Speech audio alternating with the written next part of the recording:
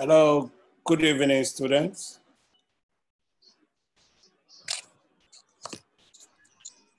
Good evening, Doc. Good. I hope you've got the link. I sent it earlier on yesterday, but it looks as if most of you couldn't have access to it, so I resend it today. So the link is open now. Inform your colleagues who are not here to join. By the way, is Group 12 ready for their presentation?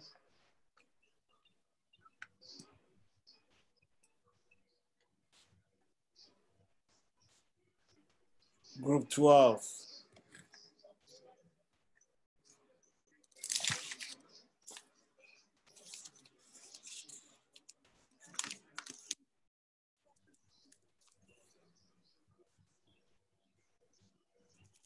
Group 13.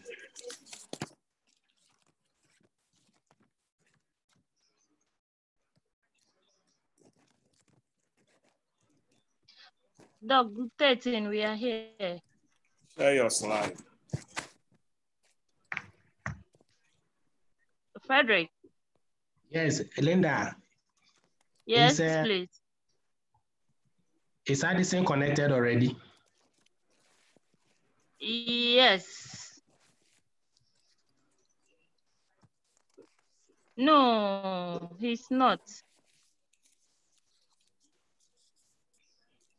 You can start. Let me try to call him. Okay, all right.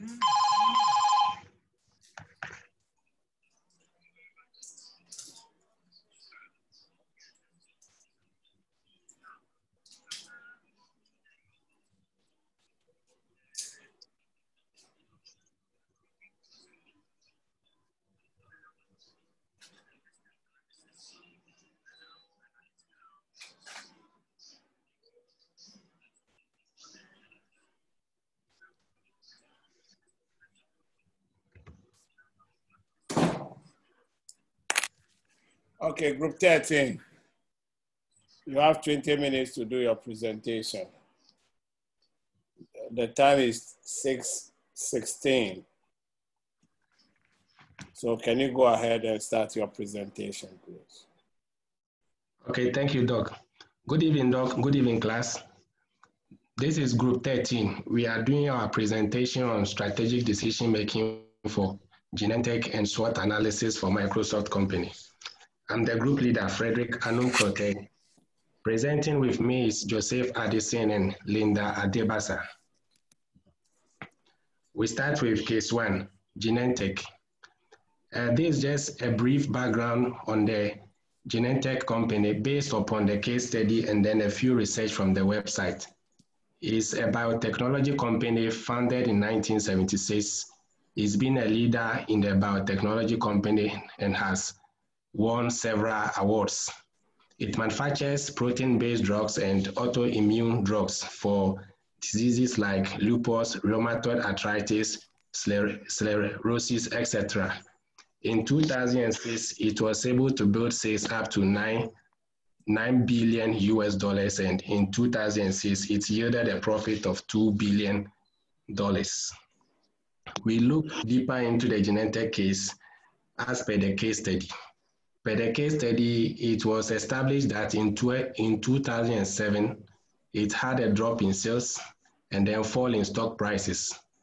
Therefore, there was a reactive strategic approach in place that centered on strategic issues like the challenge to target autoimmune drug.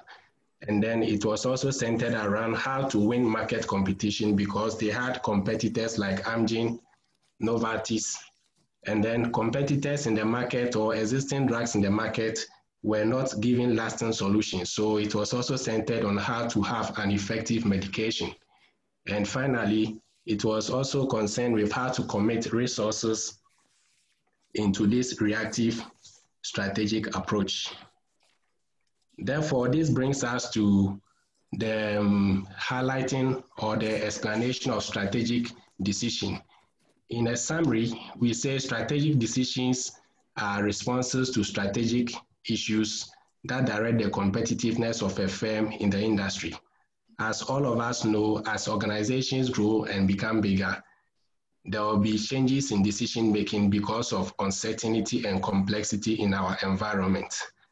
Therefore, it is very relevant that when we are taking decisions, there has to be certain features or characteristics. That means decision taking has to be rare. That is where they are exceptional and vital to an organization in terms of long-term objectives. And they are also consequential in terms of resources that has to be committed into it. And strategic decisions also has to be directive. That means they become the precedent and then an example for smaller and upcoming decisions for an organization in the future. In light of this, we look at this part of the slide where we want to evaluate the mode of decision-making of the CEO of Atta Levinson. Therefore, according to Henry Minsbet, he came out with the approaches of strategic decision-making, which is entrepreneurial, adaptive, and planning. And there was a fourth one that was propounded by Quinn, which is logical incrementalism. Therefore, as per the diagram on the left, you can see the relationship between them. We will dive deeper to explain how these approaches of decision-making affected the decision-making of Genentech. So, entrepreneurial mode. The entrepreneurial mode deals with inspiration of changes and then innovation. And this is characterized by vision and then bold decision. And it has the feature of speed. So when we link this entrepreneurial mode of decision-making with the case study, we see that the CEO, faced with the declining sales growth and then diminishing stock prices, found it very important to link the company to solutions that will prepare it for gaining further revenue or to make profits. Therefore, in a move typical of the entrepreneurial mode propounded by Minsbet, Atta Levinson made the bold decision to take the company in a different direction based on his own vision where the company could be.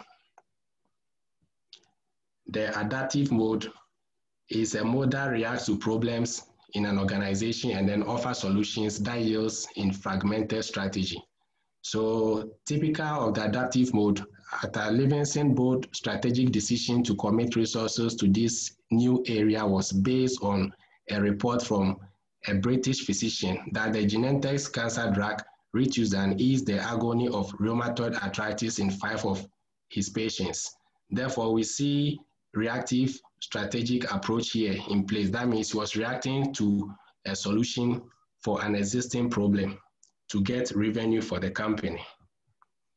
We enter to the planning mode, which deals with systematic situational analysis where appropriate strategies are developed and selected to ensure that the strategy for going into this new field was not fragmented and uncoordinated. The CEO, in a move which was typical of the planning mode described by Minsbet, brought the board of directors on board and immediately orchestrated a full research program to Rituxan in autoimmune disease. So we can see that by activating the research program, the CEO ensured that adequate situational analysis was gathered in a systematic way. Logical incrementalism. For logical incrementalism, it's a synthesis of the 3 approaches and it offers an interactive probing of the future, and it is very useful for uncertain environments, just like the environment that Genentech found itself.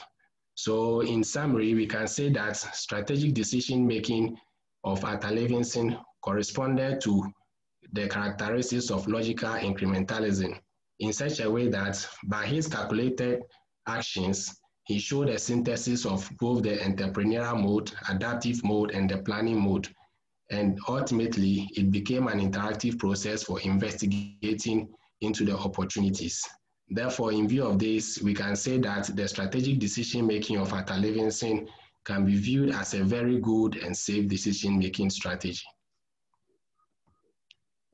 In light of this, we would like to advise CEO Arthur Levinson on a more analytical and then a more analytical and then a more appropriate way of decision-making within an organization with respect to his case.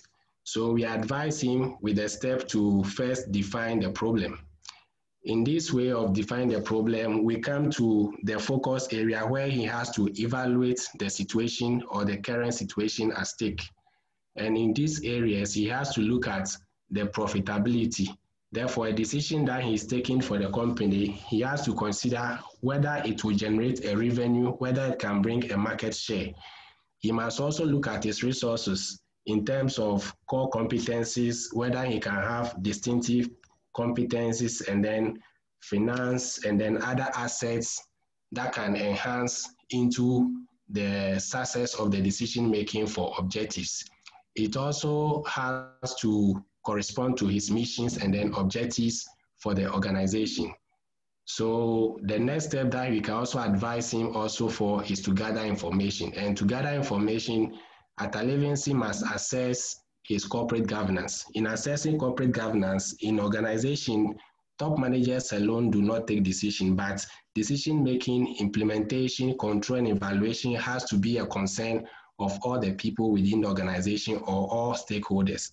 Therefore, he has to do an assessment and discuss and then pass it through all those channels for everyone to be in consensus. And in also gathering information, he has to assess his external environment in terms of his opportunities and then threats. In the case of Genentech, they had the opportunity to target autoimmune disease drugs and then a research into Rituxan medicine. And should it be successful, they will be able to have competition and then market share. And they also had a threat whereby should it fail, it will be consequential to affect the ailment of patients, and then they can also lose resources should the decision-making to research into that drug also fail. And he also has to assess his internal environment in the sense of strengths and then weaknesses. For his strengths, they were having 1,000 researchers, and then they could have developed their capabilities through maybe acquisitions or through training and then development, etc. And then they're also having a weaknesses whereby they have formally failed in the research of that drug, or let's say to come out with autoimmune drugs in the market before. So all these assessments were very important for him to consider. In the next step, we also advise him to develop and then evaluate his options. In that way, he has to assess his strategic factors. He can assess strategic factors in the sense that he can enter into merger and acquisition in case he doesn't have the capabilities to research into the autoimmune medicine. So he can go by merger and acquisition. He can also organize a research program as he authorized the board of directors to support that decision. He can also have training and development for his researchers of 1,000 researchers so that they can come up with distinctive competencies so that they can be more competitive should they come up with a drug so that they will be successful. In light of that, they can also consider having expert recruitment or to enter into strategic alliances with other companies. Next, he can also make a decision or choose a best strategy from the options that have been given. And if a strategy is chosen and that is to be implemented, he must ensure that he passes through change management, because for every new strategy, for every new change, you encounter resistance to change. And every strategy you want to implement, you must make sure you have the budget allocations that will cover it. And finally, you have to do evaluation of it in terms of checking the direction, the progress, and then the deviation of the strategy in terms of objectives. So I will end here, and my colleague Addison will take us through the SWOT analysis for Microsoft. Thank you. Addison, you can take over. Thank you very much, Frederick. My name is Joseph Addison, and I'll be taking you through the SWOT analysis for Microsoft. But firstly, we want to do a brief overview of Microsoft. Now, Microsoft is an international software company founded in 1975 by owner Bill Gates and Paul Allen. It currently has its headquarters in Redmond, USA, and has as its current CEO's name Satya Nadella, who is a guru in internet clouding and artificial intelligence. In 2018, it made an annual revenue of over 100 billion, and that generated into a profit of 72 billion. Some of the products of Microsoft are Cortana, Docs.com, Microsoft Office 365, just to mention a few. Now, some of the competitors of Microsoft also are Apple, Google, and Oracle. Now, we say Microsoft is a hyper-competitive firm because it uses strategy, that is tactics, to disrupt competition held by its market leaders. Just as it was said in the passage by owner Bill Gates, he said, scale is not all positive in this business. Cleverness is the position in this business. Next slide. Yes, now we look at the SWOT analysis for Microsoft. We're going to look at the strength, the weakness, the opportunities, and the threat. Now, it is important to note that the strength and weakness are internal tactics that are done within the firm to give them competitive edge or advantage over its competitors, while the opportunities and threats are external tactics that they can adapt to change their competitive advantage in making sure that they gain more market share. So we start and we take them one by one, starting with the strength. Next slide, please. And for the strength, because of time, we only pick some few salient points that we want to talk about. So we start with brand loyalty. Now, even in this meeting that we are now, our lecturer Doug asked all of us to put all our presentation in PowerPoints, and that even is one way that we can say that Microsoft has a very strong brand loyalty all around the world, even in Africa. Then we move on to reputable brand. Now, it is said in Forbes that Microsoft is the 7th most reputable brand in the world. And if Forbes, which is also a very reputable institutions in the world, has said that, then you know that it is true. Then we move on to easy to use software.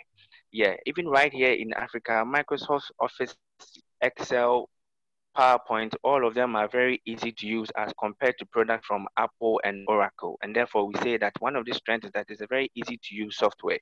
Then we move on to acquisition of Skype. And then in Skype, we can say that they bought into Skype and they nearly made $300 million. Now, that's not only the one they bought, they also bought into LinkedIn for business users, and that also made them a lot of money. Now we move on to their weaknesses. Next page, please. Now for weaknesses, we say poor acquisition and investment. Yes, although Microsoft bought into Skype and LinkedIn, somewhere in 2016, they also made another investment into Nokia for a reported $7.6 billion. But it didn't really go so well. So the following year, they had to sell it off to a Chinese Indian firm for $7.2 billion, and that made them a loss of almost $400 million. And we say that was a very bad investment on their part. Then we move on to perception of security flaws. And we say that everybody who uses this Microsoft Office product, from time to time, you have to be constantly updating your virus because there's always virus. You have 6 minutes more to go. Okay, so there's always antivirus that you have to be constantly updating your antivirus. And because of that, we use the word perception too, because it might be a plan or a tactic that Microsoft is using, because they can make a little money on the side by you always purchasing their updated antivirus. Then we move on to dependence on hardware manufacturers.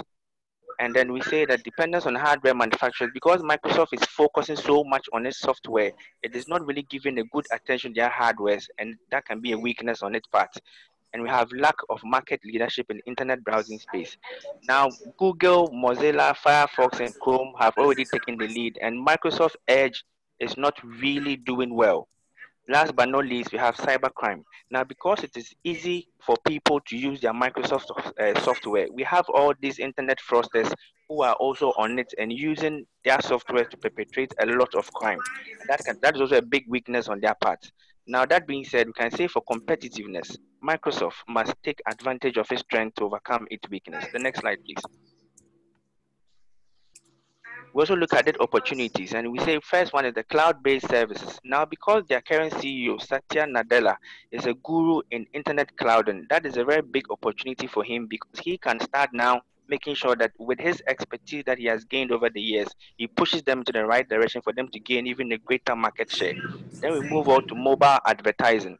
A lot of these are youth these days are no more using the table desktops and the laptop, but they are switching to portable devices and smartphones. And if Microsoft could take advantage and move on to that platform, they would also make a lot of money. So that's a big opportunity for them. Then we have growth through acquisition. Yes, although they have LinkedIn and they have Skype, if they could also buy to WhatsApp or TikTok or Viber, they would also make them a lot of money.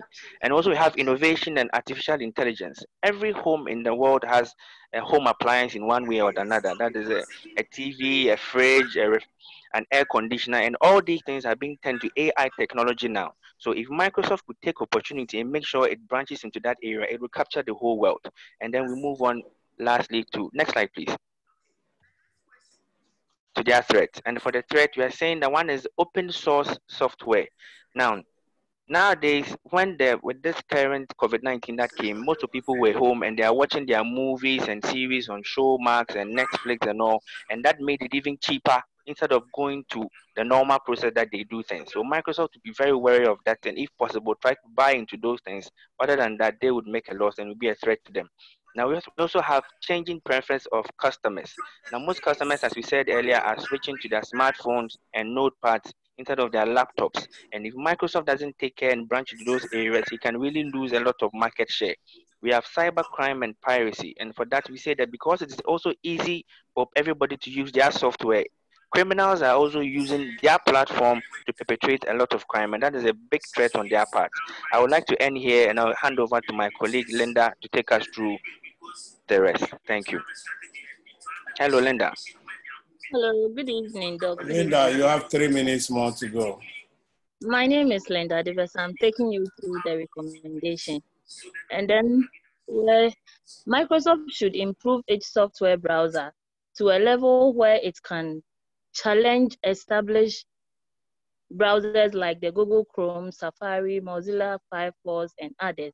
And also, it is recommended that the company continue to adapt effective marketing tools to enhance its brand identity. And then Microsoft should also ensure consistent innovations and upgrade its software lines. Another one too is there is a perception that Microsoft's platform is not a source, it's not as secure as other the competing platforms. Therefore, the company that is Microsoft can do itself a lot of good by resolving cybercrime securities. And then also from other threats that customers may be wary of in order to improve trust in the Microsoft platform. The next slide, please. Microsoft can remain a market leader in software products by making the right partnership and strategic alliances, and then also reduce profit margins on apps to remain competitive. That is in a world where open source software are free and flooding the market. Selling softwares by huge prices is unsustainable practice. And then also, the next slide, please. Hello. And also, Microsoft should tackle privacy-related concern on the Microsoft platform. And then they should also target greater competition with market leaders like Google and Apple. Microsoft can also diversify its business to improve its competitiveness. And the last but not the least, they should make strategic acquisitions. Thank you. Thank you very much. Group 13, the floor is now open for questions from the group member, the class.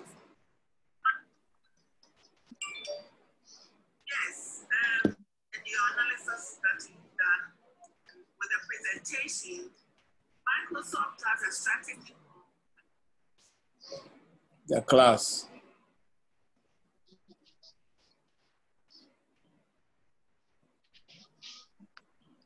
All right. You don't have any question. Let me interrogate the group members. Group 13, in course of your advice to the CEO of Genetech, you made some recommendations, and those recommendations, I need you to expatiate on some of them. You made mention of expert recruitment. What do you mean by expert recruitment? Okay, thank you, Doc. Yes, in light of Genentech having 1,000 researchers, it can be that in the past, before we came to this case, for about 30 or 31 years, it was into biotechnology medicines for clone genes, for protein drugs. And suddenly, end of 2006 into early 2007, they had this drop in sales or fall in markets. Well, this can be analyzed from both internal and then external factors, in the sense that it can be that maybe their products were not meeting quality in the market again, despite the researchers that they have. So in light of the new venture into the autoimmune drug, in order to ensure competitiveness and also to ensure that they can get a lasting medicine due to the previous history that further former successes or former attempts from them to venture into the autoimmune drug disease formally, they failed. But then after the insight from the British physician, they now decided to research more into that. So there can be the case that if their researchers don't have the competencies or the capabilities for their internal strength, we can do expert recruitment, or we can also go through merger and acquisition of a different firm who has that competency, so that they will be able to cover their threat with that. Hello, Doc. So what did the expert, this thing that you are talking about, the expert recruitment? That's what I'm asking. Yes, expert recruitment allows to recruit researchers who, let's say, have the expertise in researching deeper into effective medication for autoimmune disease. Because almost all these researchers that they have, they are experts in their area. So I don't know whether you are talking about poaching other highly, experts in the area of autoimmune disease, whether that's what we are trying to say. Yes, please. Yes, please. Yeah, but why were you beating around the bush and not go straight to the point? The first person who answered the question. Okay. Hello, Doc. Please, I was about to add to that because I wanted to make also the comparison, just like Microsoft. When this AI technology started, they just went and they poached Satya, who is also a guru in AI. So in the same way, we're saying that Genentech should also poach people like that. You know, I was about to say that, but you started talking, so I had to wait for you to finish. You also made mention of evaluation of the plan. What do you mean by that?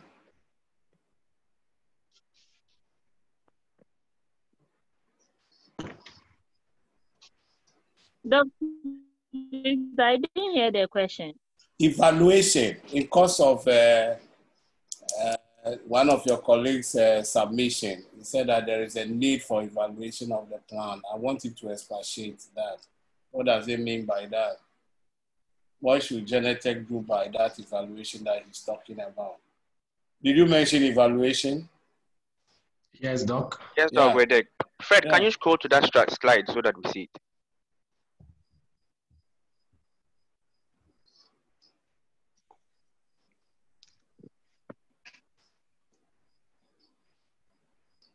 Yes, Doc. Yeah, we have to do evaluation because when you make a strategic decision, you have to monitor and then see whether the strategic decision, the action plan that you are taking is conforming to objectives of the organization.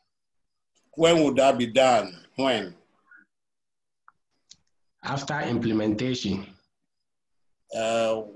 After implementation, if you say after implementation, let's say it's a 5-year strategic plan, should we wait for the 5-year to elapse before we do the evaluation?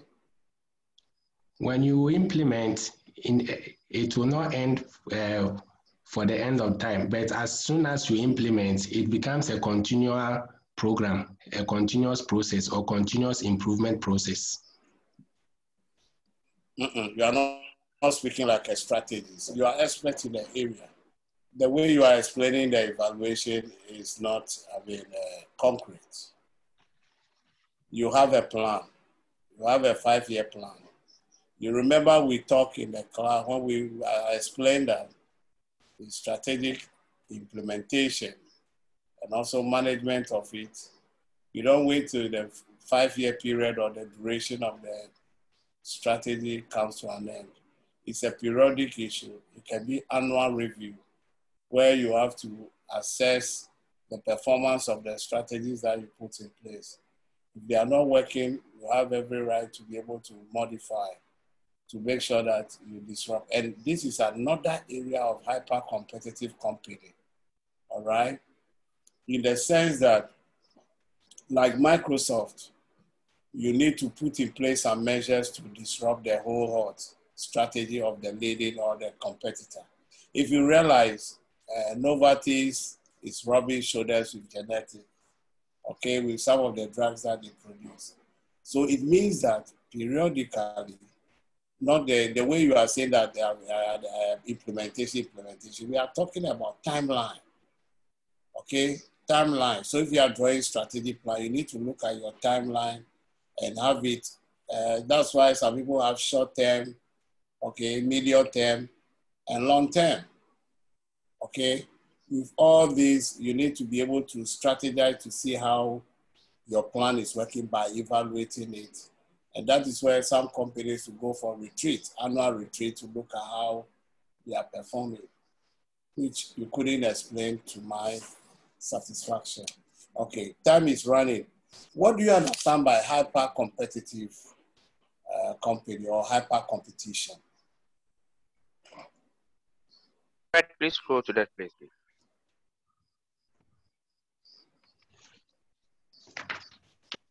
Hello, sir. Yeah, we are saying that a hyper-competitive firm is a firm that uses a strategy or tactics to disrupt competition held by market leaders. So for Microsoft, they have shot themselves in the front line, making sure that they own Microsoft Windows. And the same can also be made for companies like Apple and Oracle, who are owning Android and OIS, and that is only peculiar to them. So let's say in the technology, industry that Microsoft found itself in terms of what? Coming out with product gadgets and also applications to use. What are some of the measures they have to do to disrupt the market? They have to make sure that they are constantly changing the product line and introducing new similar ones so that people might not even copy. So that their competitors will not even be able to copy. So they are constantly changing their product line and introducing new similar ones. Anyhow, can you just come out with a new product and say that you are disrupting the market? How would that product be associated with, or how do we term that? Okay, so they bring in an improved product on the one they were using before. So whatever new product they bring is an improved version or a better version of what they were using before. So how do we term that? As a new product line. New product line. is innovation. Their innovation must be very unique. And in the hyper-competitive market, technology and innovation is one hot, enabler for you to use to be able to disrupt, the market. Okay? Can you name any other, how company can disrupt its market leaders with strategy? What type of strategy can they put in place? So you mean aside the technology and innovation? Yes. Okay, fair.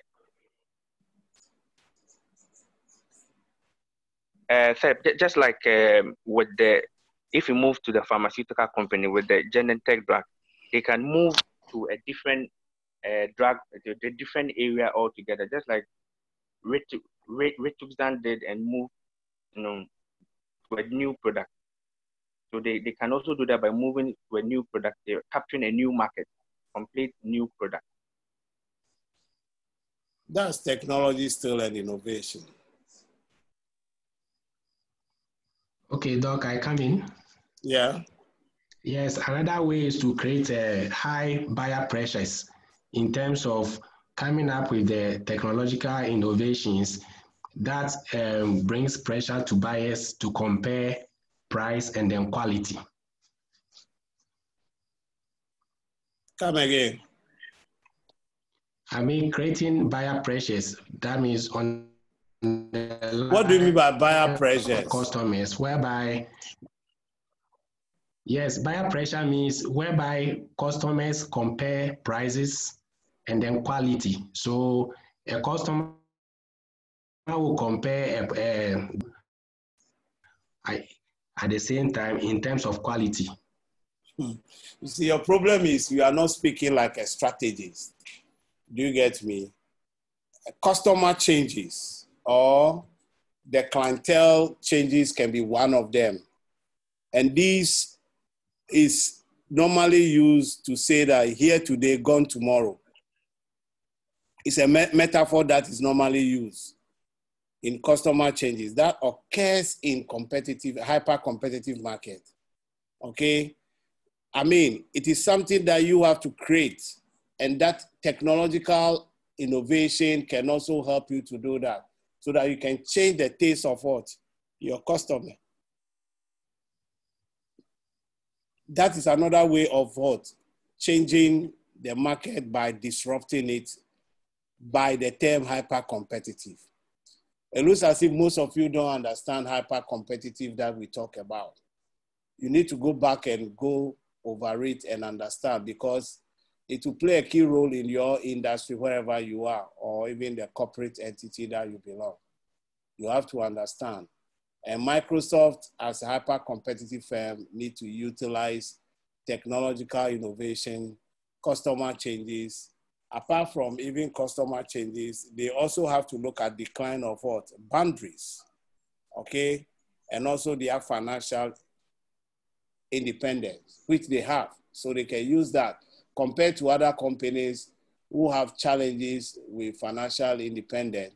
If you want to be a dominant player in the market, remember we talk about resources and capabilities. Part of these resources is financial independent. That can enable you to do any other thing to disrupt your competitors within the industry.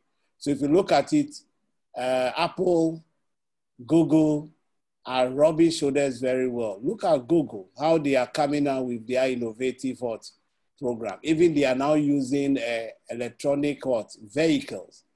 They move out from their main domain and move into another area where we call vertical and horizontal type of strategy to disrupt Microsoft ways of doing things. Okay? Amazon is doing the same thing. Amazon, all of them have cloud computing, but why is Amazon topping? You need to find out why. All these are some of the things you have to note of, okay? So your presentation should have, it was well captured, but you should have actually looked at the other aspects that needs to be done, like as I've told you, in terms of the hyper competitive. And since yesterday, I've been talking about that, yesterday's presentation about how some of these things can be used to disrupt, how do you call it, dominant players in the market. All right. So, I mean, with regards to your style of presentation, it's not bad. The only thing is how to you raise the issues without explaining the strategies behind it for us to be able to move. Because you even make, how do you call it, reference to, how do you call it, change management, okay? What do you mean by that? You need to explain. You don't have to just mention it and just move ahead. So you need to take note of that. Thank you. Thank you, sir. Thank you, Doc. Thank you, Doc. Is group 12 ready now? Yes, please. Yes, Doc. Project. Please stop sharing your screen so that I can share my screen. Yeah, group 30, stop sharing.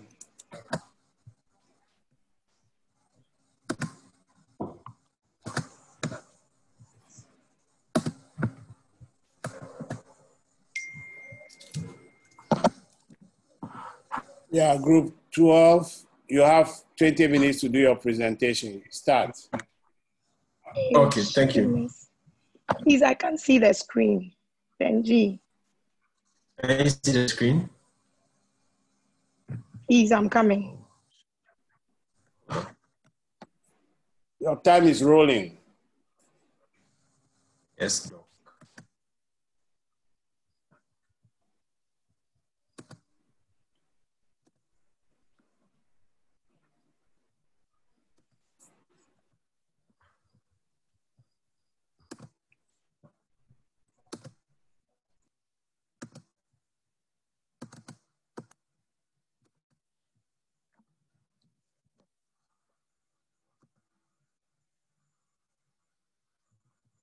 Hello, can you see my screen? Hello? Hello? Hello, can you see my screen? Okay. Ruth, please go ahead. Hello, Ruth. Hello? Hello? Hello?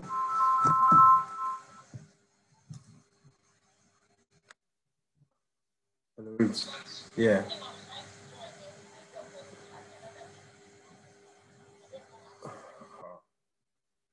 Please try and join now. Please try and join again now. Hello, Doc. Hello, Doc. I can hear you. Yes, please. I think she had an internet issue. She had to log off. She's trying to join, so please admit her. She's not in. She's not in the waiting room. And this one does not even have a waiting room. You should just use the credentials that have been given. The pass ID and the pass this thing and enter. There's nothing like a waiting room.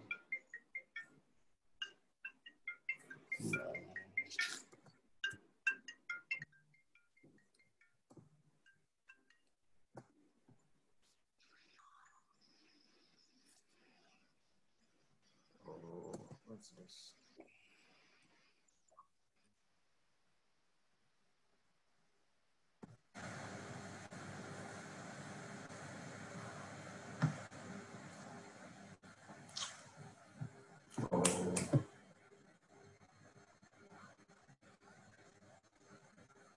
Hello, Roots. Are you on the call?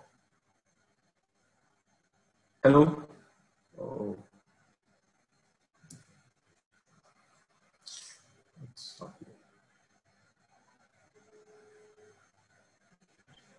Hello, why are you not able to join? Yeah. Hello? Hello? Yeah, why was the problem? Yes, I can hear you. What's the problem? Yeah, I can hear you. What's the problem? Are you not able to join? Host is in another meeting. Oh. It should use the same link to join.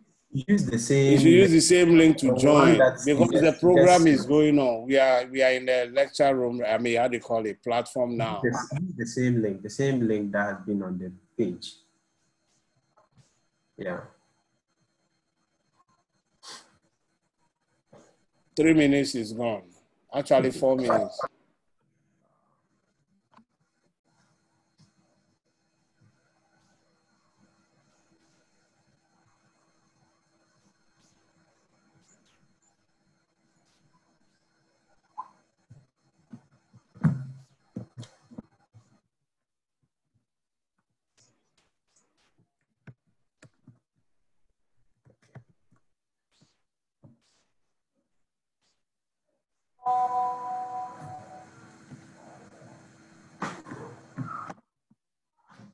Hello.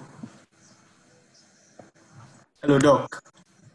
Please. I can hear you. Mm-hmm. Yes. So she's having issues in trying to join. So, hello, I'm here. Okay.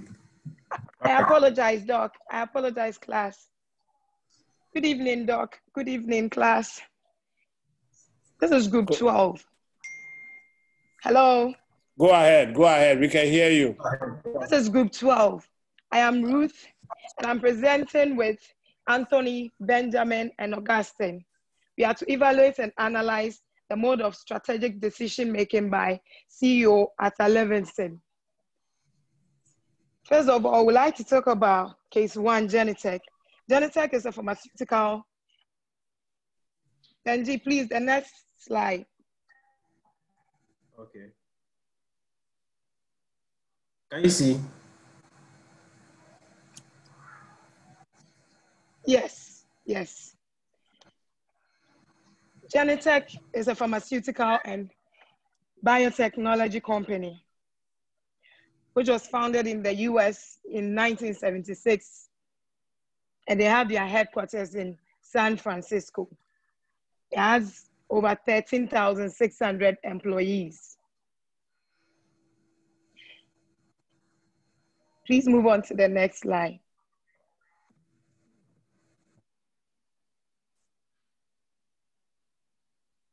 So Genentech made very good sales from 1976 to 2006 and increased their revenue to 9 billion and profit to 2 billion.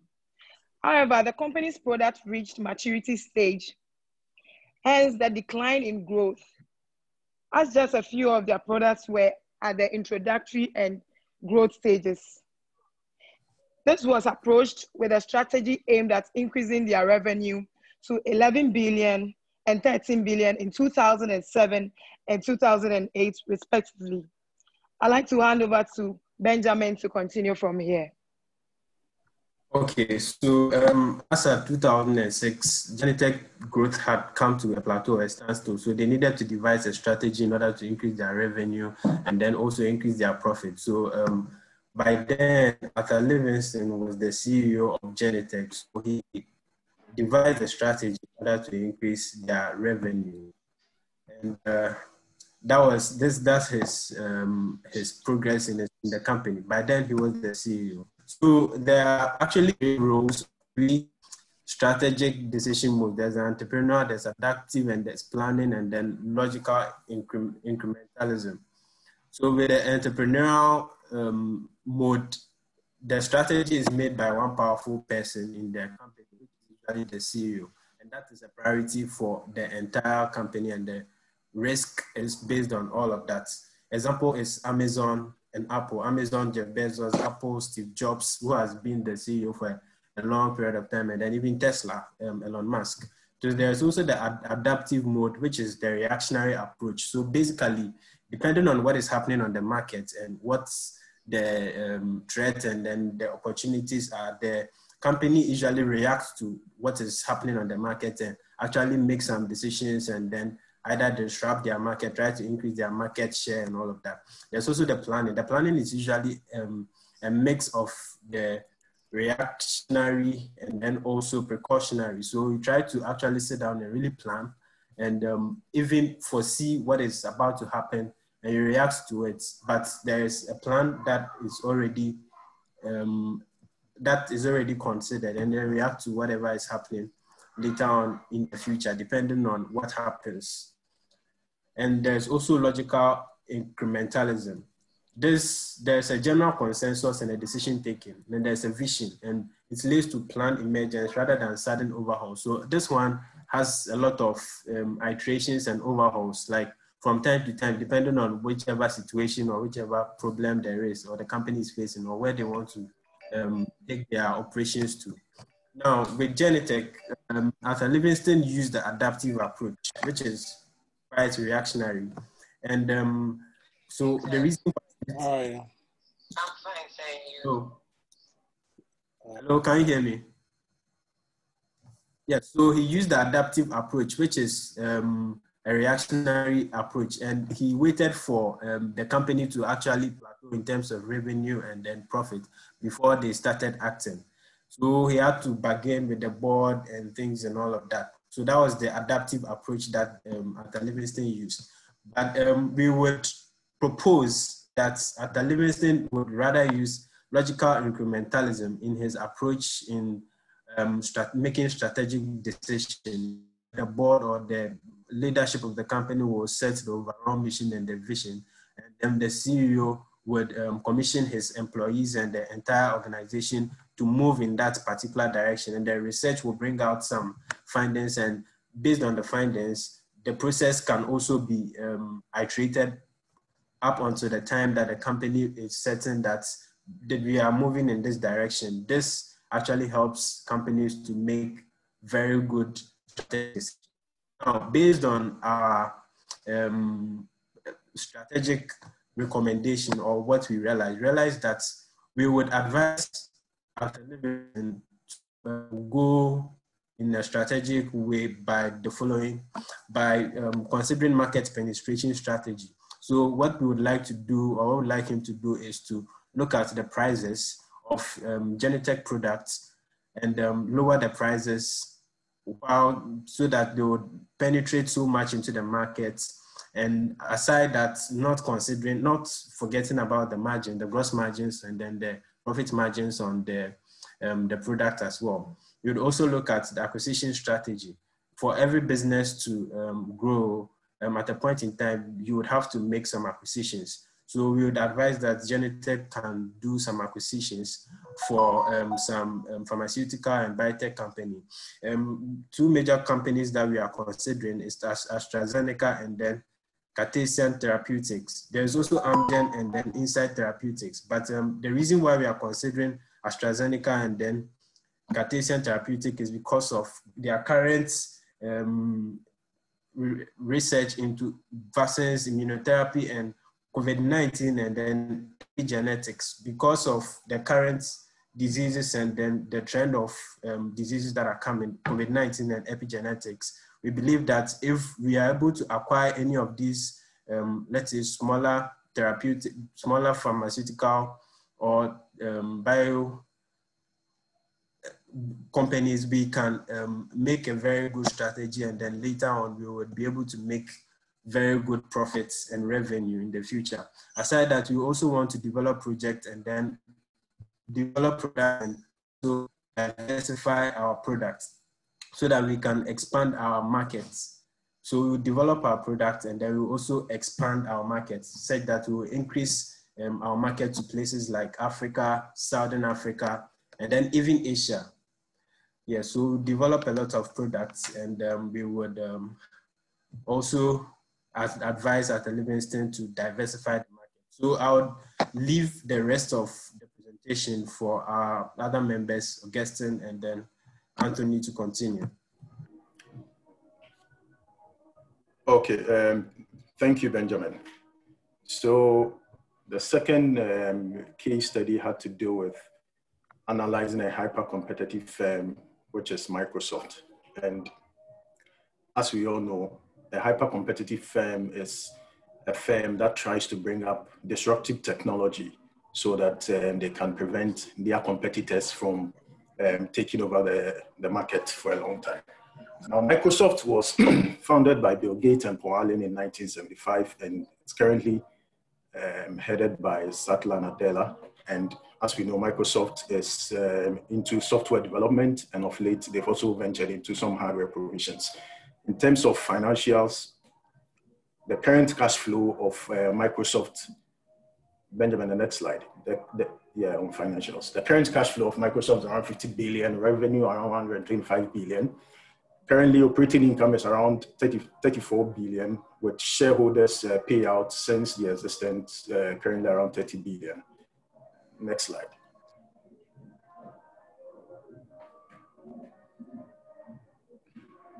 Now, if you look at the core mandate of Microsoft over the period, you realize that they've brought up cloud computing, and they've migrated from more of retail-centered computing to more of enterprise business solutions. And one of their key business solutions which they brought on board, especially during the COVID, which took a lot of center stage, is their Microsoft Teams, which currently has about 75 million users, and also the Office 365, which presents cloud computing solutions, about 180 million users, with market capitalization currently around $1.57 trillion.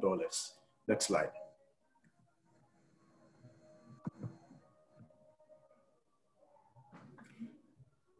Now, we were asked to perform some SWOT analysis on Microsoft. That's to evaluate the strength, the weakness, the opportunities, and threats of Microsoft. And the preceding slides, we are going to go through each of them. You have 5 minutes more, 5 minutes more to go. So in terms of strength, Microsoft is one of the leading cloud computing companies, and also it has an extensive market reach. It also enjoys some very loyal customers over the period since its development in the mid-1980s, strong market capitalization, and a huge brand reputation from several brand surveys in the world. Next slide. Now, in terms of weakness, Microsoft over the period has relied on the PC market, and also has been attacked by several cyber crimes over the period, which has also reduced their user stake in the market. They also lack innovation, especially in terms of the hardware provisionings and also in the browser market, and has also been tagged with several bad acquisitions over the period. Now, in terms of opportunities, they have huge opportunities with growth in cloud computing, especially with their flagship development of the Office 365. In terms of innovation and AI, they also doing some good work in that sector, which they can expand. In terms of acquisition, despite bad failure and bad acquisitions done in the past in terms of Nokia and Navision and all that, they could still make some learnings from this and also enjoy some market share in that aspect. In terms of smartphone industry and also cost leadership, they could also improve this by making sure that their softwares are affordable and also cut down on the piracy level. Next slide.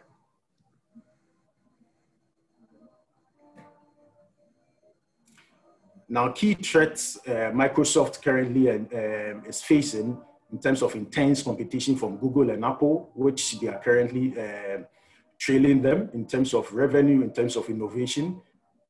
The preference of consumers are constantly changing, which you know that Microsoft is not really doing well in terms of the tablet and also other hardware offerings. Open source, Microsoft is, their solutions it's a monolithic software and doesn't present any open source options. In terms of cybercrime and piracy, this has reduced people's confidence in the Microsoft product. I'll leave the next options for Anthony to continue.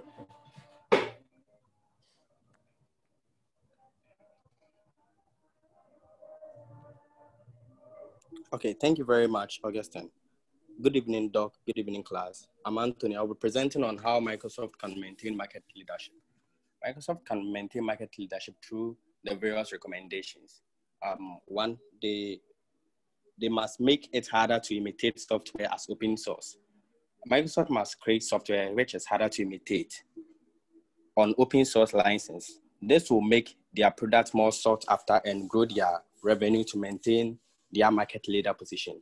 They can also partner with developers who make open source editions of their software to maintain control over the market. They can also increase investment in artificial intelligence and machine learning. By so doing, Microsoft can also invest in research and development to take advantage of artificial intelligence and machine learning. When it finally takes center stage in the world, they can easily set standards in the industry the same way they've done in the cloud computing market. They can also start smarter acquisitions. Thus, Microsoft needs to make smarter acquisitions and partnership in the coming years to maintain their position in the world. Innovation is not limited to companies with big research and development budgets anymore. Therefore, Microsoft needs to capitalize on this with smart acquisitions and partnerships. They must also improve hardware offerings. That one too is a contributing factor to their maintaining leadership. It can do so by entering the smartphone, tablet, and wearable markets. In as much as they've done that with Nokia already, the brand is hardly challenged by brands like Apple, Huawei, and Samsung. They can also create competitive advantage to compete with Google and Apple. In the technology space, Microsoft faces stringent competition from Google and Apple. These companies are well diversified with softwares and hardware offerings. Microsoft would need to develop more competitive advantage to maintain their position or even do better. They can also improve in cybersecurity.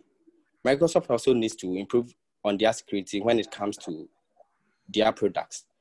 The company is being hit by security issues often. Sometimes something must be done about it before similar companies start operating with similar services but better security. And they also need to improve in diversity and inclusiveness at workplace. By so doing, it must continue along the tangents to improve the best talent and grow the business evermore.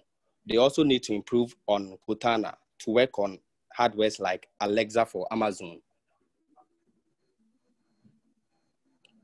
Microsoft needs to improve on Cortana, its voice application, assistant application, and allow it to function across multiple hardwares like Amazon has done with Alexa. This will open a different market for Microsoft. And last but not the least, they should also be transparent with how much data it collects from users.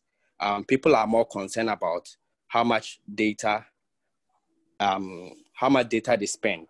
So in this time, data protection is gaining grounds. Group 12, your time is up. How much data, okay. Your time is up. So, thank you very much. Okay, thank you, class. Yeah, I even let you move ahead with even 2 minutes because I realized you had challenges when you were starting. So I even move ahead with 2 minutes time. Now, class, any questions for them?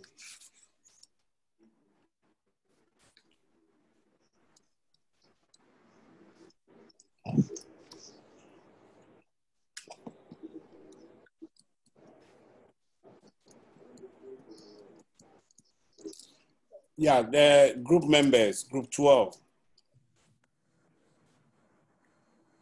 I didn't get your strategic direction in terms of the decision that the company Genetech was supposed to take. Can you expatiate on that? Okay, thank you, Doc. That they took, then the recommendation as well. The first question. Okay, so you mean the strategy? Case one. Okay. So Arthur Livingston or the leadership of Genetech took a reactionary approach, which is the adaptive approach. So they waited for their sales to come to a standstill or growth to come to a standstill before they took a decision. Right. So at that point in time, it was quite late because majority of their products were in their maturity stage, and then a small or very few of their products were at their introductory stage. And at that point in time, the market becomes saturated and there's less room for growth. That is the process, or that is that's what was taken, the approach that was taken. But then we are suggesting that they should go with a logical incrementalism. which is quite iterative and always subject to change from time to time. So at every point in time, you look at your strategy and you iterate it, right? So based on that, we are considering a market penetration strategy such that there will be reduced prices, but then not forgetting also the gross margins and then the margins on the products for Genetech. Aside that, there should be acquisition, because as we are approaching 2006, they should have realized that their product are getting to the maturity stage. So they need to acquire other autoimmune companies like AstraZeneca, Catizan, Amgen, Insights, and the likes. And because... do you mean they have to, buy companies or products? I'm not getting you. No, I mean the acquisition, as in acquiring acquiring companies, smaller companies that they can work with, that have taken the lead in research in autoimmune and then other emerging diseases or other emerging areas. Have you determined the financial independence of the company Genetech? Yes, please, but not into detail. You think the strategy you are putting in place is a very prudent one? Or you are just saying something to like, because strategy is something that is not, you can propose without looking at its, risk factors, because something risk factors within. That's what we call the contingency. You have to analyze the risks. That company that you said they are going to buy, what will be the benefit of it? All those things, have you factored those things into being? Yes. Are they also willing to sell out their product, their company? Okay, thank you very much, Doctor. So the reason why I'm saying that we should do that is because that's why we are looking at the logical incrementalism, which is quite iterative. So you look at, okay, so we want to do acquisition. These are the companies we are looking at: AstraZeneca, Catizan, Amgen, and Insights. Of all of them, which of them can we acquire? Which of them are in line with our corporate strategy or our corporate goals?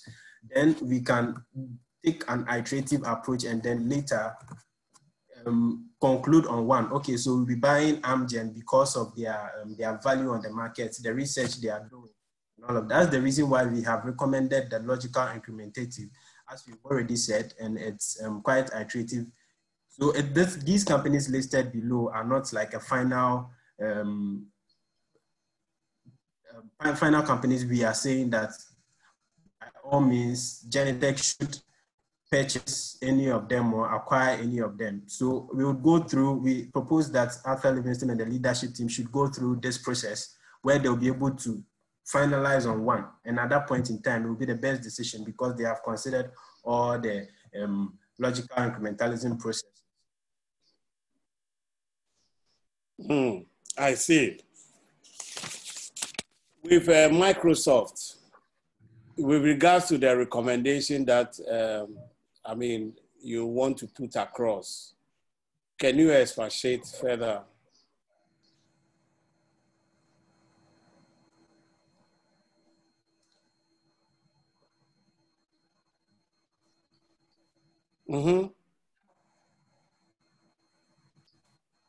Hello, can you hear me? Hello, Anthony. Hello, Augustine. Are you there? Yeah, hello. Hello, Doc. Please, what was your question again? I'm saying that expatiate further what recommendation you are putting across to Microsoft. Okay, Doc. So with a recommendation, I made mention of making it harder to imitate open source. To imitate software as open source. So with I don't understand. Yeah, that's what I want you to expatiate. What do you mean by that? Yes, please. The Doc, open source, we have proprietary and open source. Microsoft is a proprietary company. Okay, Linux. Okay, open, Office and others are also open source. So what do you mean by it will be very difficult to imitate software? So, what do you mean by that? Doc, I went further to explain that it must create software that is harder to imitate on open source license. So I was focusing on the license. This will make their product more sought after and grow their revenues to maintain their market leader. No, I don't understand what we are saying. Open source, how would you make this? Open source is open source. So what are you talking about? Doc, let me answer your question. So there are 2 points in one here. So the first point is, one, to make it harder to imitate their software in terms of people providing crack versions of it.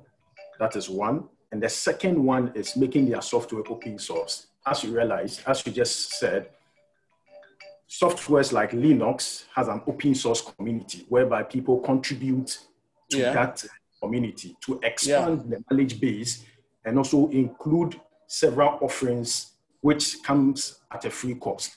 So these are the two things we are proposing to Microsoft. Instead of they making it proprietary, they need to expand their knowledge base so that communities can spring up and also contribute to that community, and also build up in terms of things like all the attacks they are having. If you look at open source communities, it's difficult for you to, even though those attacks come, people say Linux is susceptible to attacks. It's not as if you cannot attack them, but the number of community base which they have and they contribute knowledge to it, it makes it difficult for some of these attackers to get their software. So that's what we are proposing to Microsoft.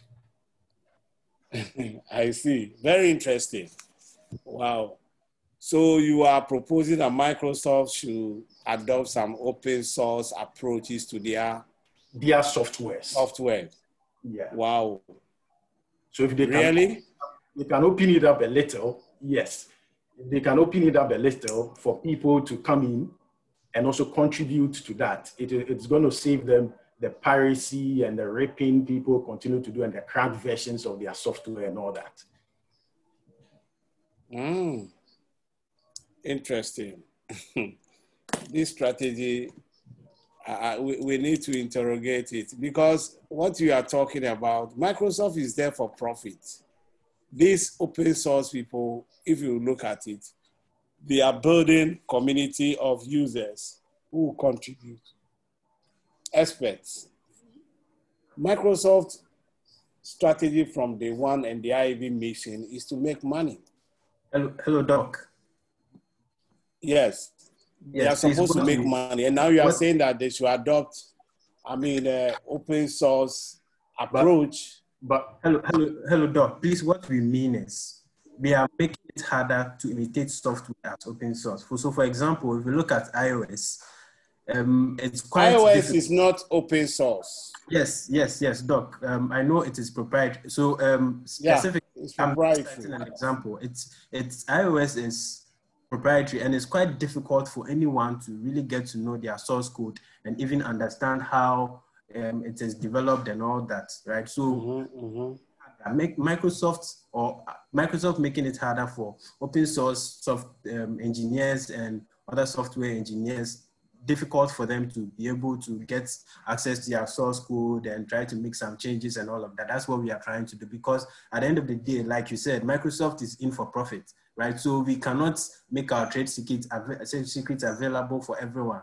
So that is what we mean by making it harder to imitate software as open source. Unlike Linux and the rest, that is usually on the market and open source where people can just make iterations or just change things on their So how about the business model, the revenue aspect of it? How is Microsoft going to make its revenue? Okay, so for example, like we said, there's smarter acquisitions, like acquiring companies that are currently into AI and social media companies that are coming up, for example, TikTok and the rest. And aside that, so like I said, AI and machine learning and making smarter acquisitions because some of these companies, when Microsoft acquires them, is going to help them in terms of future revenues. Aside that, we can also improve cyber security, which is going to make sure that our customers do have confidence in our product. For example, like I said, iOS is quite secure, so customers are able to pay premium in order to acquire iPhones and then MacBooks and all that. But customers that are not security averse, or they are not so much concerned about security, or just buy Microsoft, but people would pay premium, and that is going to increase the revenue for Microsoft. The other thing too is that we can also improve Cortana, like Alexa has did for Amazon, as in make that as something that is very, very, very much important, or focus on that one. And then also improve diversity and inclusion at our workplace. Because, for example, in terms of revenue, now we've seen that a lot of people are buying things based on race and based on people not being diverse, right? For example, TikTok and some other software companies have been boycotted from India and from China because of how they are diverse they are not, right? So some race, a particular race can come against you and decide to boycott and not buy your product because you are not diversity, like you are not diverse in terms of how much people you employ, how much people you engage, and all of that from different ethnic backgrounds and all of that. So we believe that this is something that will be able to increase the revenues of Microsoft. Interesting. Anyway, time is fast spent. You are a bit confused with the whole thing about strategy. And let me just give you a final example. You know, we have Moodle. The Moodle that you put your information on, the learning management system, is an open source. Yes. You take the source code and modify it. Blackboard is, how do you call it, a company that has a proprietary for its learning management system. Very, very expensive. Not only that one, Canvas, Direct to Learn, Angel, among others. They are in for business. They are in for business. And you realize that Microsoft is a hyper-competitive company. And now you are now telling us that they should adopt open source strategy where they can make their products free of charge for the users. No, please. No, please. Please, that's not what we are saying. We are making it harder for others. Harder? What do you mean by harder if you make the thing open source? Do you know what is open source? People contribute to it. Before you use it, it must be made free. That's what I'm talking about. If you want people to use it, you have to make it free. Moodle, you can just go and download it and then modify it according to your specification. That is how it works. That's why I'm saying that you don't understand the open source mechanism and that of proprietary mechanism. They are two separate, they are opposite direction. And they are open source people are not in any competitive business. But these people are in we are saying business. So Doc, as we are saying, it's proprietary and we are making it harder so that open source software engineers will not get access to our source code. I said that will be, if you need our software, you would come to us and pay premium for it. That is what we are saying. So we are not making it open source. We are strictly proprietary. We are in for profit. I'm a bit confused. Time is fast spent. We need to move on because today we have to finish. But the only thing I can say is that your group is not organized. If, for example, when the lady went off, one of you who is part of the group should have started the whole process. You are waiting for the lady to come in. It means that you've not organized yourself very well to, present. That is one major thing that went against you. Time is up. Group 14, can you share your slide? Stop sharing so that group 14 will share.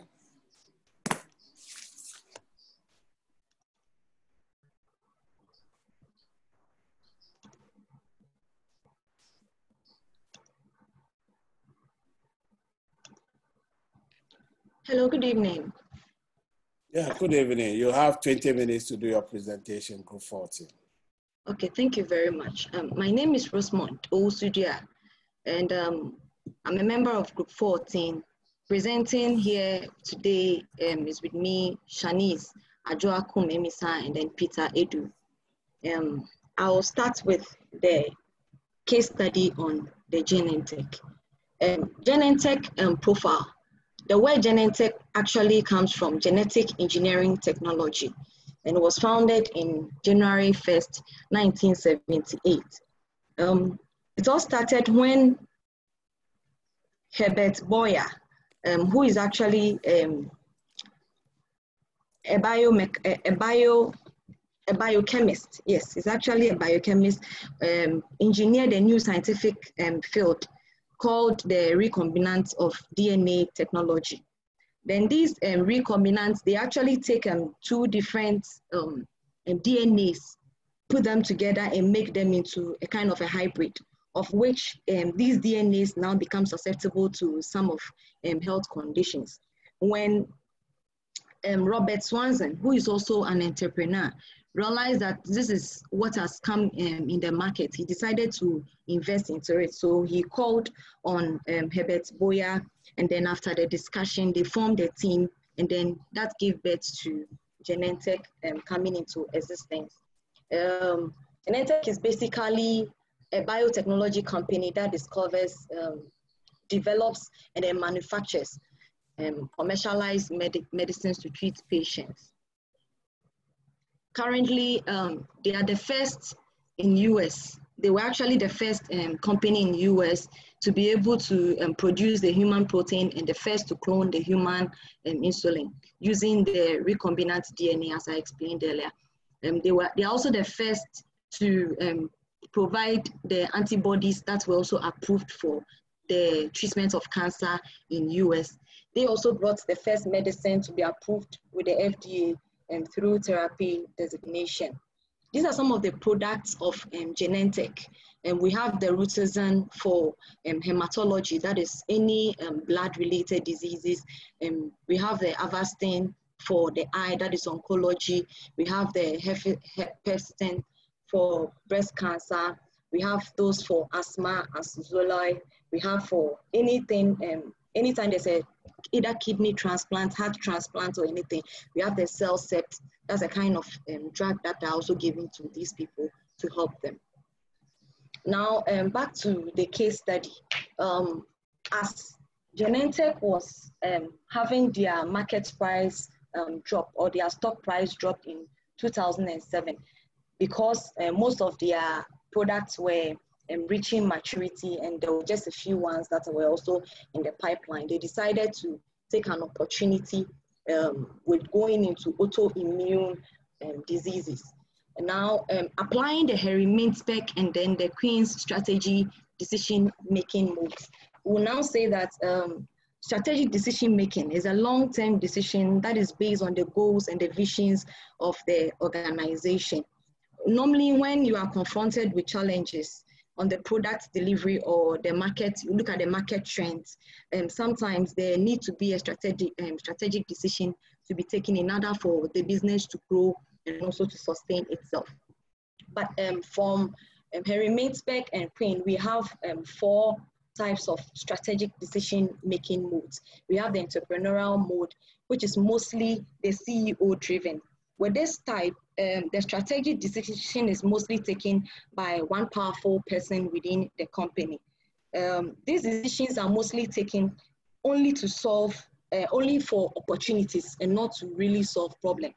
And once it is one person who does it, the only interest is on the growth of the organization and not on the other factors as well. Now the adaptive mode, which is mostly the reactive type, they only focus on the current problems or the current challenges that the company is facing, and then they take decisions to solve it and not actually aiming at taking new opportunities. Decisions that are also taken with the adaptive mode are disjointed because they are only fighting fires at every point in time, and so they are not really linked. We have the planning mode, which is proactive. This one, explores new opportunities whilst they're also dealing with the existing challenges or existing problems that will surface as the company runs its business. They are mostly, time is taken to methodically gather the right information to assess the current situation, and then to be able to apply the right method and the right resources to be able to overcome it. And then lastly, we have the logical incrementalism mode. And this one is a mix of all the three modes that was later added on. And this one combines entrepreneurial, adaptive, and then the planning modes. It is more interactive process, and it also promotes a continuous learning. From the case study, we can deduce that the strategic decision mode that was used by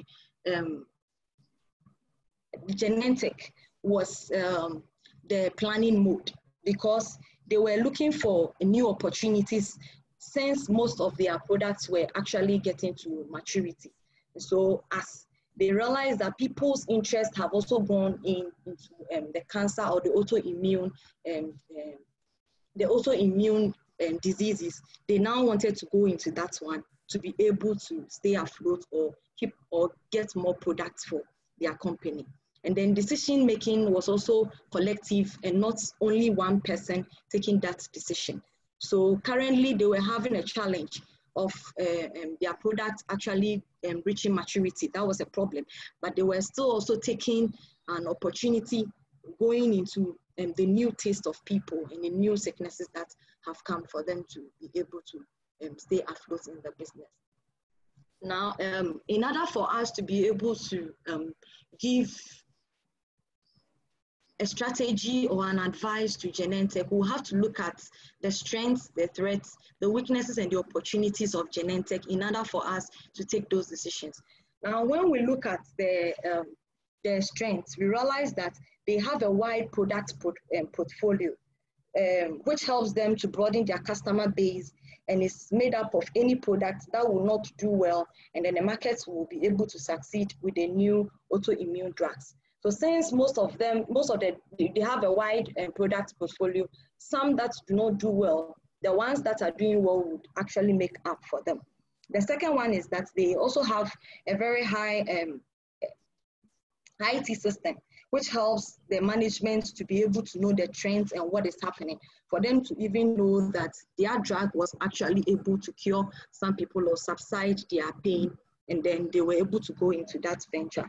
And then they also have high product quality. Genentech is actually well noted for their high product quality. Now the weakness is that the fear of failure, that is an organizational culture. The mentality that others who are even strong have fallen is something that it was really a bother, and it was a fear that what if we also go in and we also do not survive? That is actually a weakness. So the fear of the failure, because other companies have failed, didn't allow the staff to be more innovative enough to take the risk, despite the organization's decision even to launch the new product. And then the decision-making process is a bit slow, because the CEO had to now go and get the board of directors involved, and then have to urge them before the decision was actually taken. So that is also another weakness. Now we are looking at the threats. Now the threat is the direct and then the indirect competitors on the market. As we can see that the Novartis and Amgen, who also influence the ability to increase and maintain their customer base, they are actually, they also take part of the people who are actually going to get their product. So these people act as a threat to them. And then the rise in inflation, that cannot also be controlled, is also a threat to the company. Now the opportunities they have, the changing customer needs, people now getting cancer, and there being a need for an autoimmune drug gives them an opportunity to be able to go or drive into that area for them to improve their product. And then the development of new technologies. Now, their core mandate is really to research into new products or into science, to be able to come up with new products to help solve people's ailments, as well as they even improving on their company. And then the emergence of e-commerce. Now, when you have products, you can advertise them. There are so many ways of reaching out for people to know about you, and then you'll be able to sell your markets now. Now, the proposed mode that we want to recommend for Genentech is for them to practice the logical incrementalism mode, because that one is more practical. And then it gives us a better reaction to even the challenging situations that we'll have. It's able to also help us solve complex situations that we are confronted with. Then sometimes there is a need for a strong leader in the company to be able to take a decision and then help to move the organization forward. Issues that are being handled there are also methodically planned out and then researched properly to be able to solve the current challenges. And then new opportunities are looked at to be able to go into it for the expansion of the business. And then it enhances continuous learning, because in as much as you are even going into new opportunities, you are also improving on the old and existing products that you have. Now, the strategy, the role of the board of governors, the board of directors, I would say that they were supportive. Yes, they collaborated with the CEO's decision and then helped to launch the drug. And then even to release the researchers to go into researching more into. They will have to be abreast more with the modern trends in the information technology, because it looks like the CEO now had to inform them and then try and make them understand what is happening before he was able to get their buy-in and their blessings to be able to move on.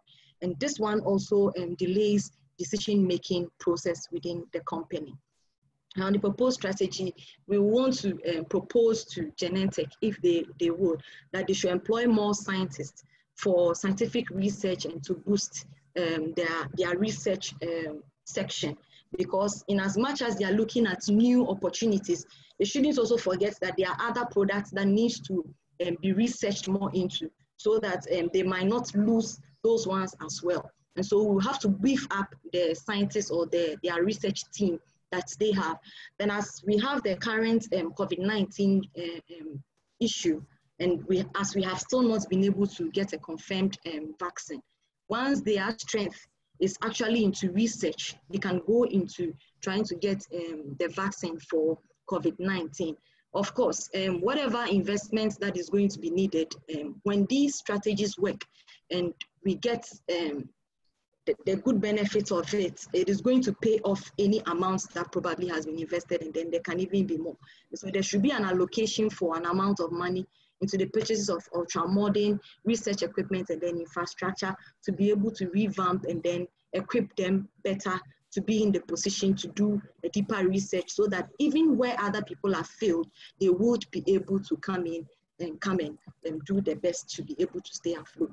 And then within the teams, those who do very well, they should be acknowledged, they should be appraised on a yearly basis to be able to boost the morale of the people who also work there.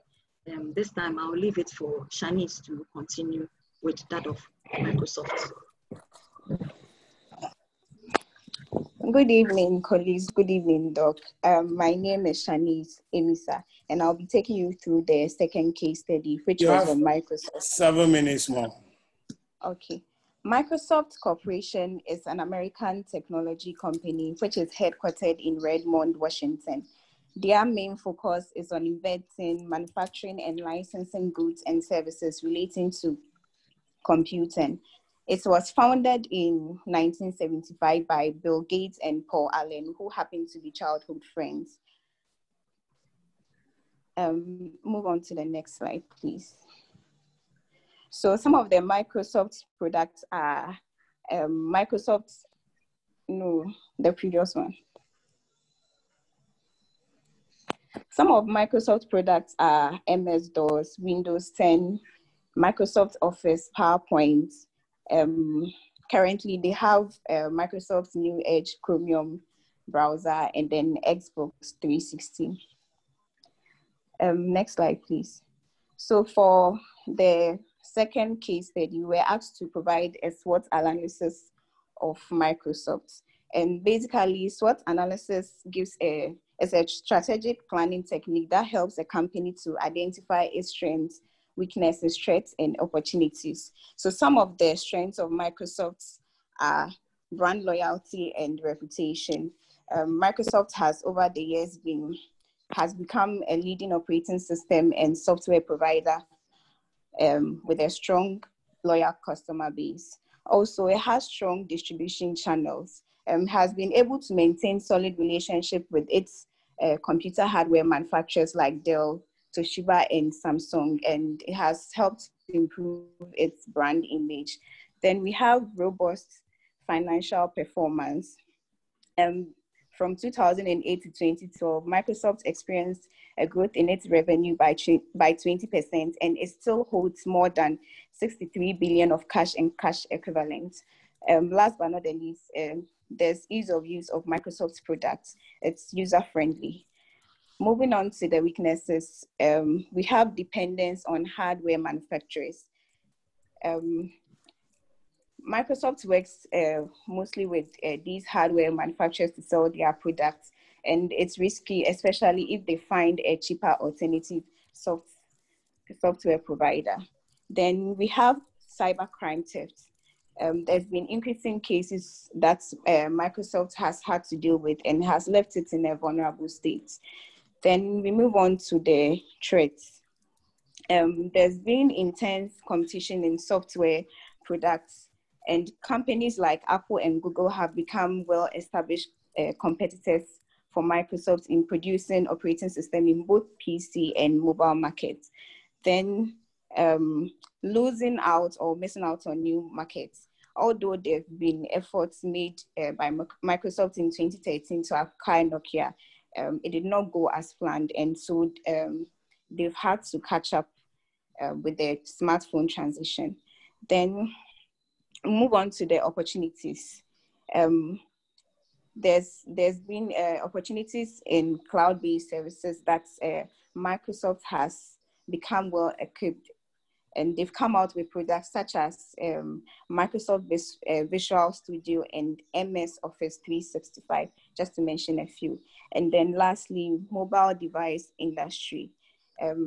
There's been advanced growth in smartphones and tablets markets, and so Microsoft is encouraged to delve into that market.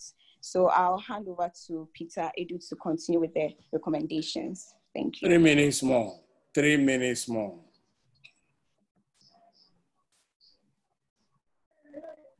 My name is Peter Edu, and I'll take you through the recommendation for Microsoft.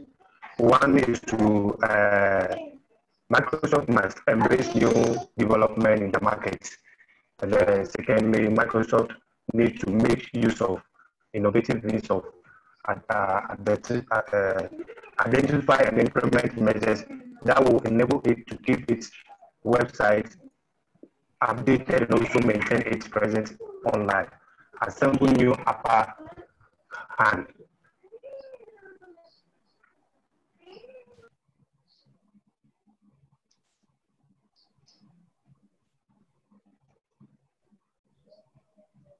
Hello, Peter.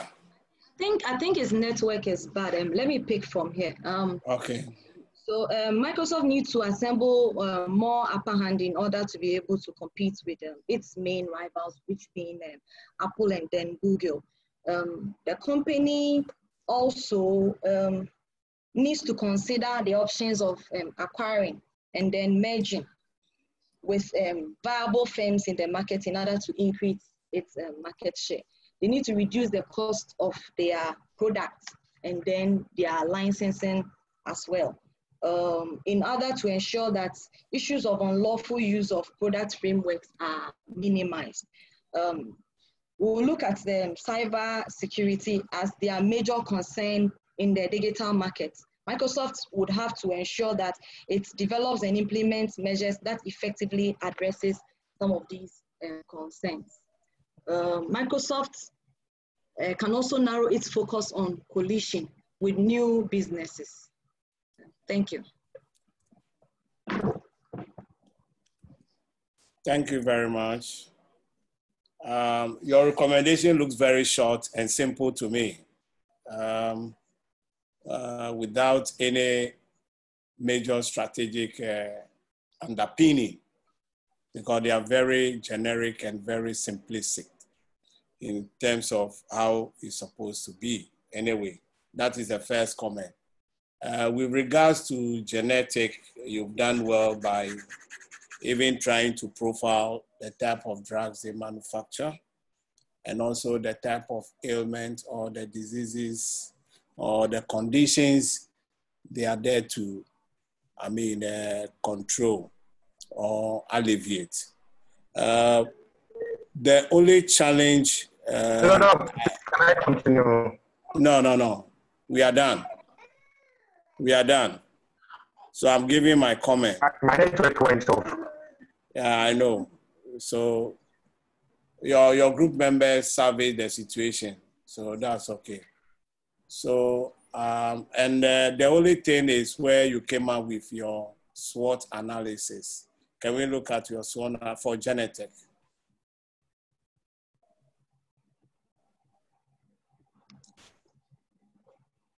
Who is controlling the, yeah.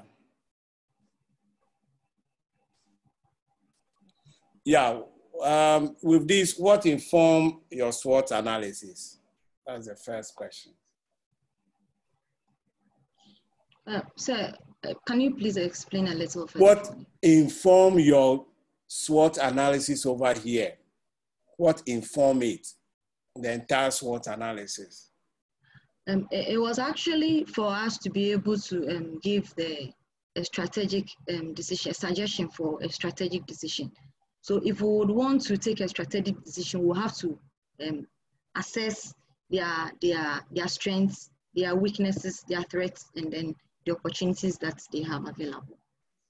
So where do you derive this from?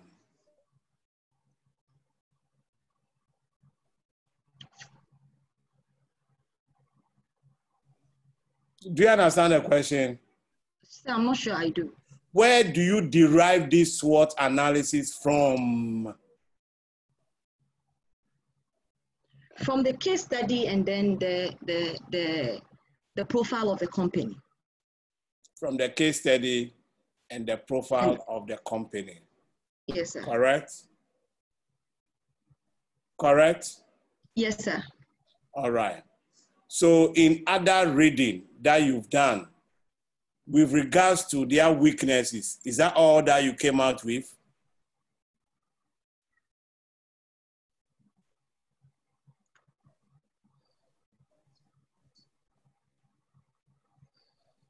Okay, let me interrogate you. What did you derive from the organizational culture? What do you mean by organizational culture? With the organizational culture, and what we mean is that the mindset of the people, as in they've all laid back because other companies have tried getting into the market with the autoimmune disease drug, but their side effects were even more uncomfortable than the sickness itself. And so it made them a little bit scared, or they felt a bit scared to go into that venture until the doctor came in to come and confirm that their drug actually has been able to help other people relieve them of their ailments. That is when they actually got the drug. Is the organizational culture?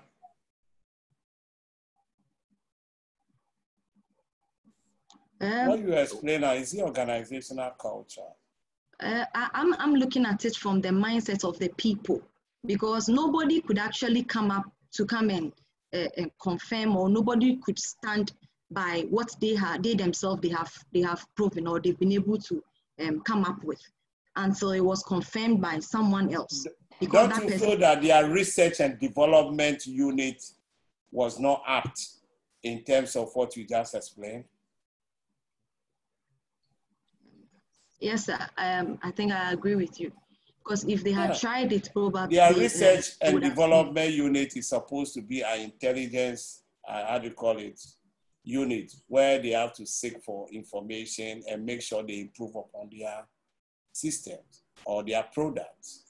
But that one is more into that. But so if you are mentioning organizational culture, I see it a very, odd in terms of this as a weakness. It's rather their research and development is not apt. It's not proactive. It's rather what? Reactive than proactive. Okay, sir. And if you say long time for decision making, what do you mean by that? It's because the CEO couldn't have his own way to take a decision. He had to now sit with the board for them to agree before they could even they could give him the blessing for the launch of the product. So in that aspect, I don't want you to make any lengthy this thing. In that aspect, what type of strategy were they adopting? By means make and queen, what type of strategy is that? Yes, we chose planning because it was not a CEO's decision, or it was not a strong person's decision, but it's a board. A board must all agree before. So we chose planning. You chose planning? Yes, sir. Okay. So whilst you chose planning, what other additional recommendation or advice did you give to the CEO to be able to position himself? Yeah, we suggested they practice the logical incrementalism mode rather than the planning, because that one has the three of them, the adaptive, the planning, and then the entrepreneurial. Because if it gets to some point where decisions must be taken faster or quicker, one person can stand in and then be able to take that decision to move the company forward. And then it reacts better, it reacts better, and it is faster during the challenging situations and issues at hand. Okay. Thank you. Your group looked more composed and well organized. And I was very happy when the other colleague yours was having it and he said that you want to take up. But only that, your recommendations that you provided was more generic, was not, well thought of in terms of strategy. That is the only comment. But you compose yourself. The first case study you did very well in that area. Is the second case study that you couldn't be able to provide as advice, and also as a hyper-competitive company that we found Microsoft. Thank you very much. Thank you too, sir. Can we now have group 15? Can you stop sharing and let's have group 15?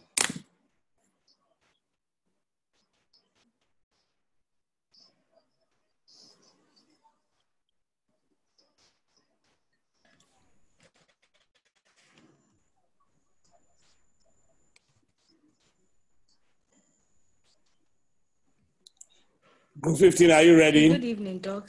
Good evening, go ahead. Ready. Yeah, go ahead. Yes, Doc. Good evening, Doc. Good evening, colleagues. I'm Hammond Racing, Albert Simpson, and Millicent Ayim. As was indicated from our assessment, we were asked to identify the mood or strategic decision the CEO of Genetech adopted for their problem solution, and also suggest effective analytical strategic mood decision that can help care the situation. Secondly, we were also asked to develop a SWOT analysis for Microsoft and provide them a recommendation that can help the company grow and develop. So from literature, we realized that the background of Genetech is it's one of the biotechnological companies which was founded in the year 1976 with a humble setup for the purpose of developing autoimmune drugs from clone protein, and with approaches such as biotechnological, biochemical, and then technological input to help satisfy the health sector.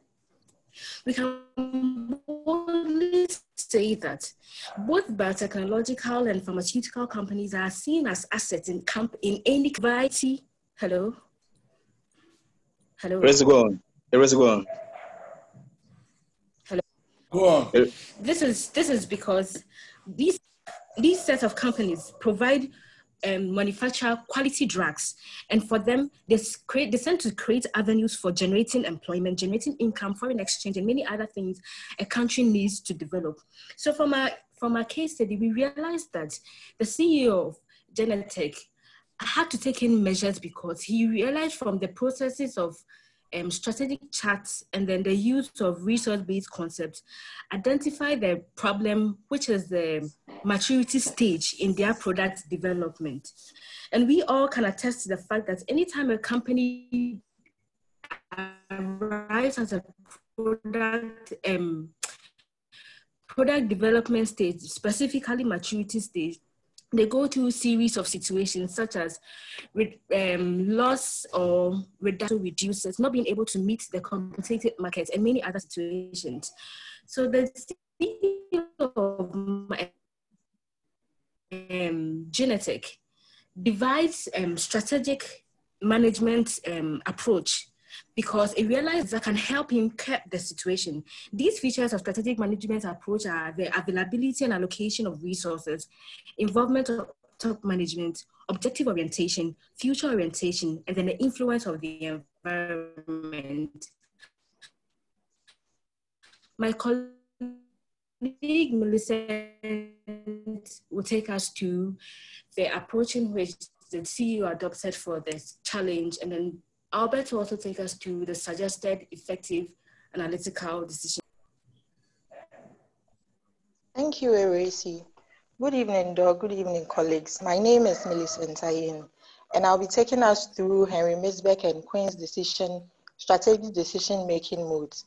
We all agree that for a company to stay in business and excel amongst its competitors, regain revenue growth, and achieve its vision, goals, and mission, a strategic decision needs to be taken.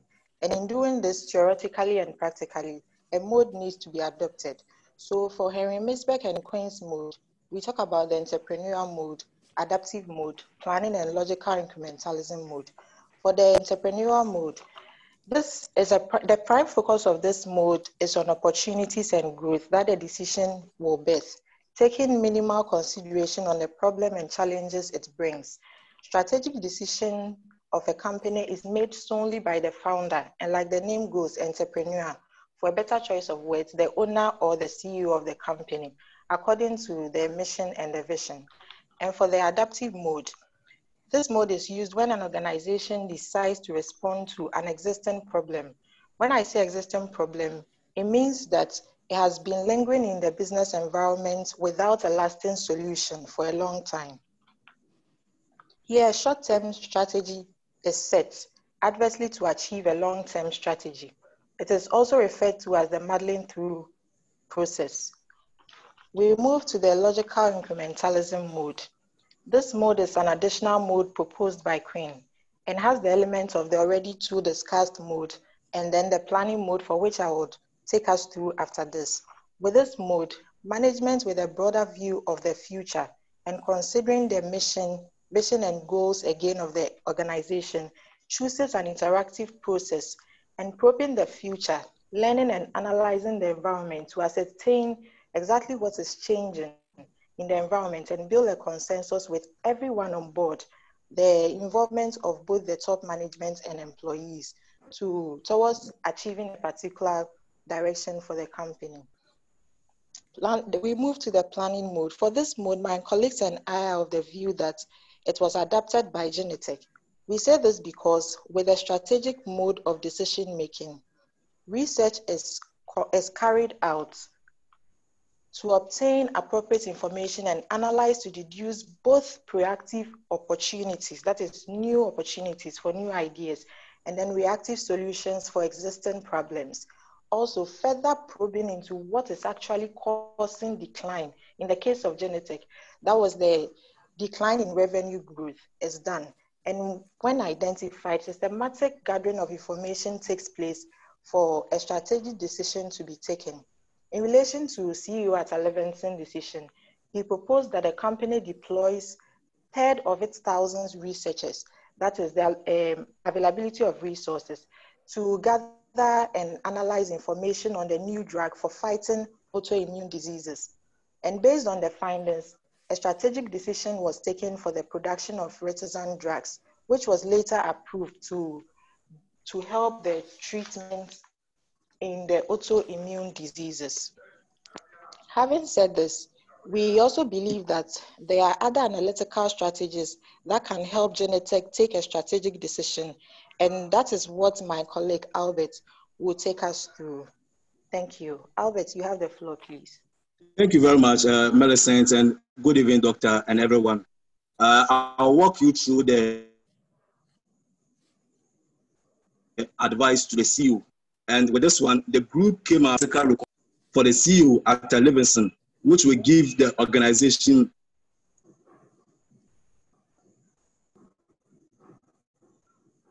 an advantage in the competitive market, evaluates implemented strategies.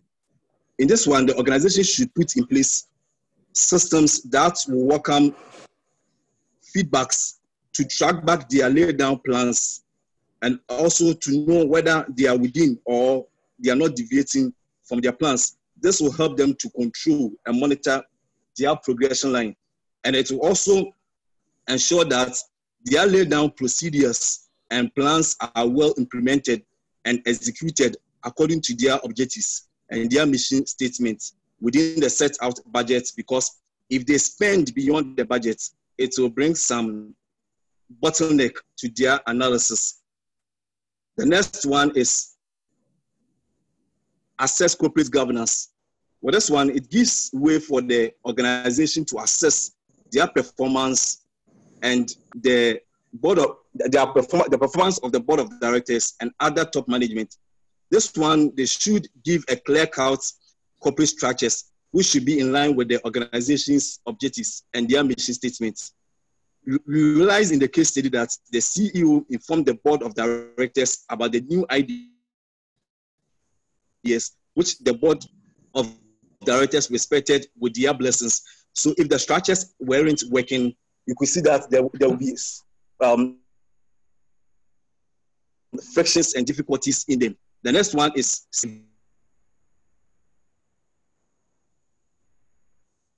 evaluate external environment. Realize that there were already two that is emerging and novelties in which they were emerging to be the frontliners in the market. And there was already in the existence an autoimmune drugs which were ineffective and having side effects. So what the organization can do is to take an opportune advantage and build on by eliminating or mitigating the side effects of the autoimmune drugs in the market. I will now hand over to Eresi Hammond to continue. Hello, Eresi.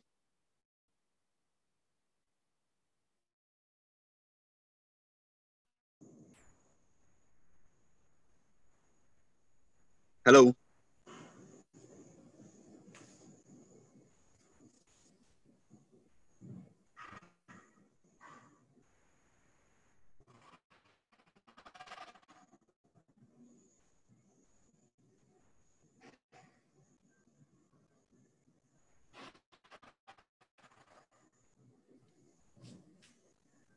Hello.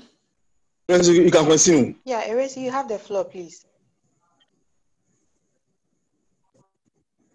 Okay, so continuing from our next question, that was to develop a analysis for Microsoft. We would realize that that would be questionable to everyone because we would know that it's one of the companies that have really grown over time. So from the literature, we realized that Microsoft came into existence from the development of two friends, that is Bill Gates and then Paul Allen, to develop software. But with time, the main motive of this graduated into the development of hardwares and then other advanced software. And this was to help to develop and then attain their mission and their vision. With our SWOT analysis incorporated into the Microsoft operationalization, we realized that with a little intake from the internal factors and external factors affecting Microsoft, when we suggest to them these particular factors, we have a feeling that they might look through it and then have a right input to help solve all other issues just to make them the premium technological companies in the world, just as they are, and then advance more scope so that they can have more competitors behind them who would struggle to look up to them and then struggle to be with them on the same level. So from our SWOT analysis, we realized that these are implemented measures which are analyzed from both internal and external factors that can help develop the organization and produce results that could call for growth. We all know that SWOT analysis is an abbreviation for strength, weakness, opportunities, and then threat. Then we know that the strengths and opportunities are of the view that they are set to be positive factors in any organization, whereas the weaknesses and the threats are the negative factors. Also, the strengths and the weaknesses are also seen as the internal factors of any organization. And then the opportunities and threats are also seen as the external factors of the organization. Fast track moving towards the strength, realize that Microsoft had a lot of strength, but we as a group decided to deliberate strictly on these 3 points, and that is product availability. Product availability in the sense that wherever you locate or wherever you find yourself, you have easy access to Microsoft's products, be it software or hardware. And then whatever products other than Apple, you can still get access to Microsoft's software. So it's more or less like a thumbs up for Microsoft's with their product availability states. Coming to accessibility of features, that is that of the navigator and the magnifier, all kinds of human beings, I would put in quotes, can still access Microsoft with no hindrance. Since all these features are there to help each individual to get used to Microsoft and then build upon whatever they are set to get. So implemented measures running through from Windows 7, 8 down to Windows 10. It's a strong confirmation that Microsoft has indeed kept in so much work to build upon their strong brand recognition aspect. To our weaknesses, we realized that Microsoft had 2 distinct weaknesses, that is the poor product innovation and then cybercrime. Microsoft really has a lot of struggles when it comes to product innovation. Let's take the instance of Apple. Apple recently innovated the iPods, and then Samsung also picked it up. Other technological companies are also picking it up, but for Microsoft, they tend to be a little bit relaxed when it comes to product innovation and also innovating of browsers. When it comes to cyber crimes, we can all say to that fact that Microsoft really slacks with cybercrime security. They have, would say in quotes, a weak system to check cyber crimes, especially with their softwares.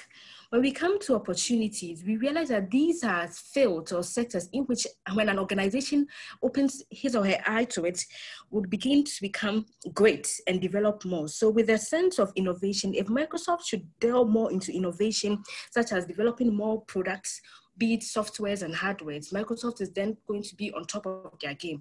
Partnership.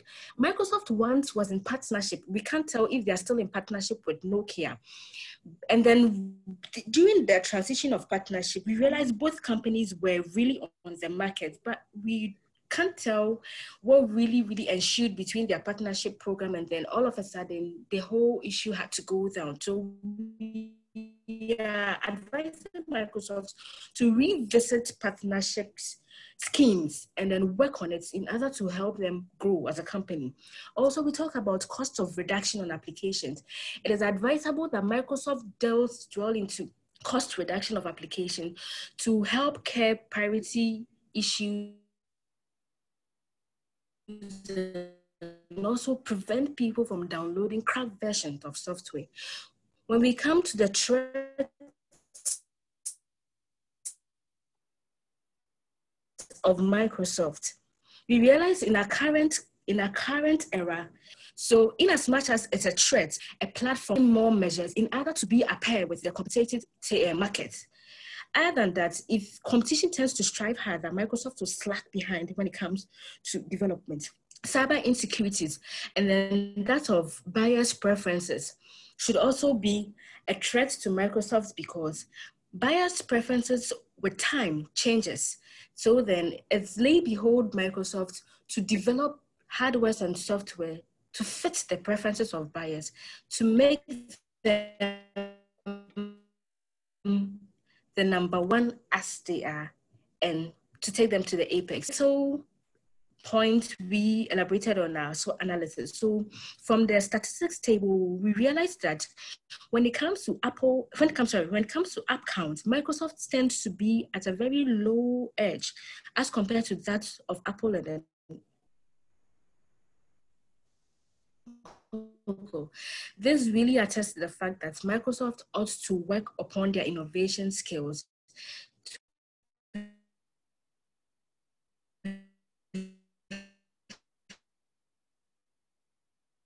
help to lead the charge. Then we come to the brand app brand. Microsoft tends to upgrade on all these sets of Windows, and it's Microsoft. Millicent. Okay, so I'll take it from here with the recommendations we put together as a group for Microsoft. So the next slide, please. For recommendation on the whole, we suggest to Microsoft to work on their weaknesses and threats, and also improve on their strengths and take advantage of their opportunities. The next slide, please. You have 2 minutes more. Okay, Doug.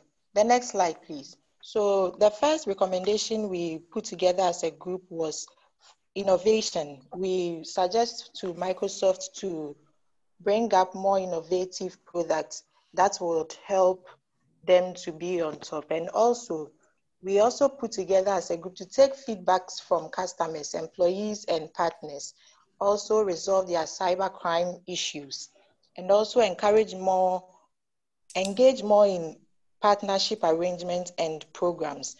We also recommend to Microsoft to improve employee relationships and develop more branding opportunities and increase product and service availability.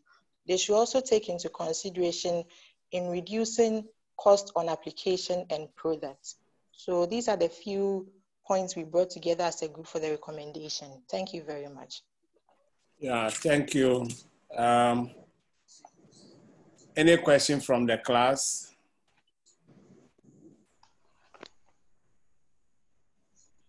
Okay, can we flick back to your recommendation to Microsoft? The first one you mentioned is innovation, but I didn't see it on your slide. Doc, please, is the fifth point. Encourage more innovative products and services. Okay, that's your fifth point. Okay. You say take feedback from customer, employees, and partners. What do you mean by that? Explain. Okay, so like a post-service initiative, Microsoft, they should be able to take feedbacks from their users. In so Point doing, number 5, encourage more innovation products and services. Erase, we have noted that already. Hello, Doc. Yeah, go ahead. Are you done? Yes, bring back the slide. Bring back the slide. I think the one sharing the slides she has a little internet challenge. All right. So you see, you are making a strategic recommendation to CU. Okay? The way you put it, the explanation is what we want to hear. Then we'll be able to follow it to the latter and say that, okay, this is what you mean by it. But you cannot put it there as generic and then leave it. This presentation. So I was expecting that when you pick it, you give us, explanatory, aspect of it within the context in which we are making an argument. Okay? But you cannot just say that take feedback from customers, employees, and then that's all. If you say resolve cyber crime issues, what do you mean by that?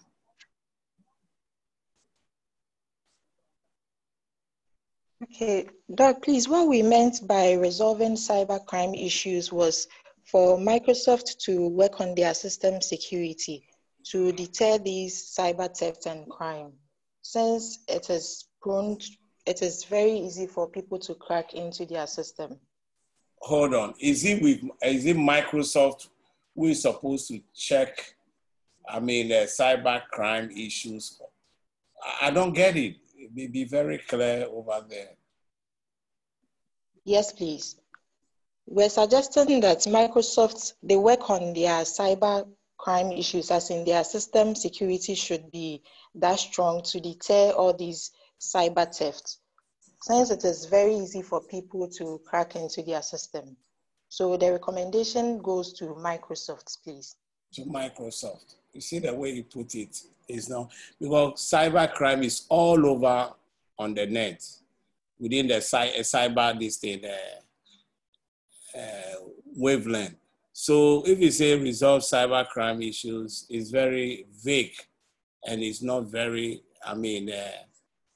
specific to that of Microsoft. That is what I'm talking about.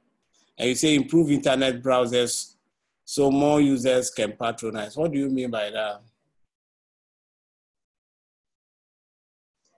Not to you alone, to the group members.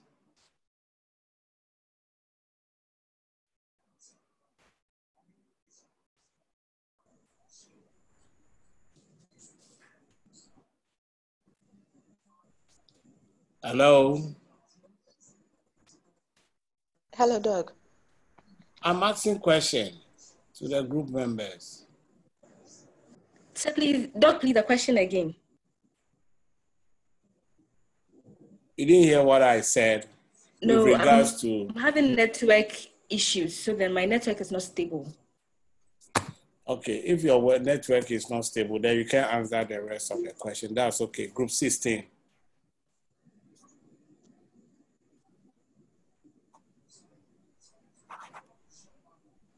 Hello. Yes. Doc, I think from where we are, our geographical location, the network is raining here in Takwa.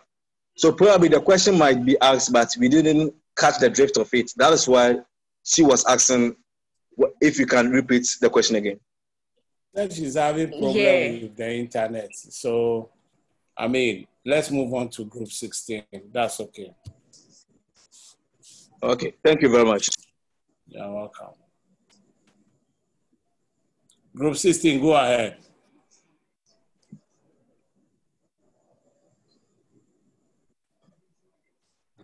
Group 16. Good evening, Group 16 is here, sir. Good evening, class. This is Group 16, and the group is made up of Sylvester, Gillian, and then Joy. We are presenting on both cases, but I will look at the first case, and then my colleagues will look at the second. So with the first case on Genentech, we will evaluate the decision that Arthur Levinson made for the company, and then we will also analyze a more.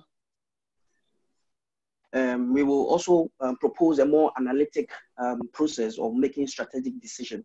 So with the first case about Genentech, let's look at a brief introduction on the company. Genentech is a biotechnology company that was founded in 1976. And their main activity is to discover and develop medicines for people that are living with serious and life-threatening diseases. Now, in 2009, Genentech became a subsidiary of Roche Holding, which is also a pharmaceutical company. Now, the company was able to build revenue of about 9 billion and 2 billion in profits around 2006. Now, unfortunately, in 2007, their sales growth slowed and the price stock declined. And so this led to the management of the company making some strategic decisions to salvage the situation. And so it is this decision that we want to evaluate. First of all, what is a strategic decision? This is a decision that is basically concerned with the environment in which the firm operates. And it's also about the resources and the people who form the company. And It is also a guide that determines the direction a company should take to ensure success in relation to their missions and visions. And also a strategic decision, strategic decisions are characterized by certain features which we want to look at. First of all, it must align with the company's short-term goals and the long-term objectives. And usually strategic decisions have long-term impacts on the company. And before a company makes strategic decisions, they must be able to clearly define their mission and then their vision as well. A strategic decision, we are saying that a decision can be strategic when it is rare. In this case, it means that the decision is not usual and it has no precedence. And also, the decision must be consequential, where you will have to commit a lot of resources to make it work. And also, the people in the organization who are concerned are also supposed to show a high level of commitment in order to make it work. Again, the decision must be directive. And what it means is that it must require or it must pave the way for some other future decisions to be made, and it should also be a guide for future actions as well. Now, according to Mainsberg and Quinn, they propose 4 main modes of making strategic decisions. So we want to evaluate those modes. First of all, the entrepreneurial mode is where a powerful individual comes up with a strategy that is driven by his own vision for the company. And basically, he finds an opportunity that is available to the company and bases his decision on that. And usually, challenges that are associated with this approach are ignored. And the second one is the adaptive approach, where decisions are made as reactive solution to an already existing problem. And this does not really involve the search of new opportunities, but is solely to solve the problems that already exist in the company. The planning mode is also where useful data is obtained and analyzed critically to understand the situation at hand. And upon understanding the situation, several alternative strategies will be developed. And the most appropriate one that is reasonable and workable will be selected and implemented to address the challenge. And finally, with a logical incrementalism, this is actually one that was later proposed by Quinn. And according to that approach, it's an integration of all the other 3 that has already been mentioned. And it involves experimenting and learning from incremental commitments. So looking at this approach, we want to see how Livingston made his decision. From the case study, you realize that his decision contained a little bit of some elements from all the other modes of decision making, but primarily the decision was in line with both entrepreneurial approach and then adaptive.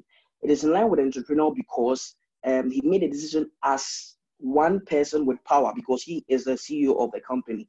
And he didn't really analyze the risk that is involved. He didn't really go through any analytical process, but he just chanced on a report that was submitted by one British physician, and he realized that there was an opportunity that the company could act upon. And so he just urged the board of directors or the company's board to support the decision instead of actually seeking their opinion and that of the stakeholders as well. So the group is suggesting or is saying that Livingston's decision was primarily in line with the entrepreneurial approach and then the adaptive approach. But we want to look at a more analytical way of making strategic decisions, and then we will recommend same to Arthur Livingston. So first of all, in order to make a strategic decision, the organization should be able to evaluate their current performance. They should look at their returns on investments and their profitability as well. They should also review their mission, their objectives, their strategies, and the policies that govern the organization. Aside that, they should also review corporate governance. The performance of the firm's board of directors and top management matters a lot. If you are able to review their performance, you will know their strengths and their weaknesses, and as to whether or not they have an idea of what it takes to manage a company as big as that. Now, the next thing is to scan and assess the external environment. Now, the external environment are the factors and influences that impact the organization. So we are saying that in order to make a strategic decision, you should be able to assess such factors to be able to see whether there are opportunities or whether there are threats that the company needs to stay away from. And after assessing the external environment, the company should again assess the internal environment. The internal environment talks about the company's core competences and anything that makes up the company. It can be their revenue, it can be their customer relations, it can be the employees that they have in the company. They should be able to assess their strengths and their weaknesses and all that to be able to make a strategic decision. And again, they should also perform a strategic analysis to find out the areas that need improvement. If they are able to analyze the strategic factors, they will find the areas that are problematic and where those problems need to be addressed and how the problems can also be addressed. And after analyzing these strategic factors, they can go ahead and generate or develop alternative strategies, evaluate them, and then finally, after the evaluation of the decisions that they develop, they should select the most appropriate one and then implement. So after implementation, then they can get feedbacks and see how the implementation is doing as to whether it is helping the company or not. Then they will be able to advise which directions they need to take. Now, finally, looking at this analytical process that we have just gone through, we want to advise the CEO, Arthur Levinson, to adopt the planning mode of strategic decision making. And our decision is based on the fact that from research, we realize that the planning mode is the one that actually takes into consideration all these steps that we have gone through, evaluating the current performance of the organization, reviewing corporate governance, scanning both external and internal environments, analyzing the strategic factors, and then generating and evaluating strategic decisions, selecting the best and implementing same. So our advice is to the CEO is to adopt the planning mode of strategic decision making. And again, aside the advice, we also want to recommend to the CEO to make an all-inclusive decision. The reason for this is because we realized that from the case study, he did not really consult anybody. He just relied on the reports that was submitted from the British physician. So he just relied on that, saw an opportunity, and then decided to go with that opportunity without really consulting anybody or seeking the opinions and concerns of the board of directors and other stakeholders. So we want to advise the CEO to take an all-inclusive decision where all opinions and concerns of all top management and stakeholders are taken into consideration. Again, we want to recommend to the CEO that they assess the company's core competence, their strengths, and their weaknesses. By assessing their company's core competence, they will be able to tell where they fall short and will be able to put in strategies to build up the company in that direction. Again, we want to recommend to the CEO to form strategic partnerships with some of the industry leaders. I mean, with the pharmaceutical industry, there are top leaders, and we believe that there is a reason why they are top players. So the CEO at the Levinson can actually form strategic partnerships with some of these top industry players so that they will be able to join forces to develop the gray areas where there is little known about that. And then we also want to suggest to the CEO to invest more into research and development of drugs. From the case study, they didn't really have to sit to get a report from the British physician before they could start researching. If the research team was proactive enough, if they had enough resources, or if they had what it takes to do more research, I'm sure they would have been able to see that opportunity and gone into that without necessarily waiting to get a report to act in that direction. So these are a few recommendations we want to make to the CEO. Now, my colleagues, Gillian and Joy, will take us through the case too. Gillian, please take it over. Thank you. Hello, Gillian. Good evening, Doc. Yeah. Good evening, class. Hello. Please, yes, can you hear me? Hear you. Yes. Go ahead, we can hear you. Thank you very much. Good evening, Doc. Good evening. Good evening, class. My name is Gillian Amwafo, and I'm presenting on the Microsoft, that's the case 2. Please, let's go to the next slide. So a brief introduction about Microsoft. Microsoft is the largest IT company in the world. It has products such as Microsoft Windows, Office, Internet Explorer, etc. It was formed or founded by Bill Gates and Paul Allen in 1970 and has since then been expanded its market, its services, operating system markets. It has revenues to the tune of $125 billion and an income of $39.2 billion. In the year 2011, it acquired Skype Technologies, which was $8.5 billion, and also acquired LinkedIn for $26.2 billion in 2016, which is the largest acquisition so far by the company.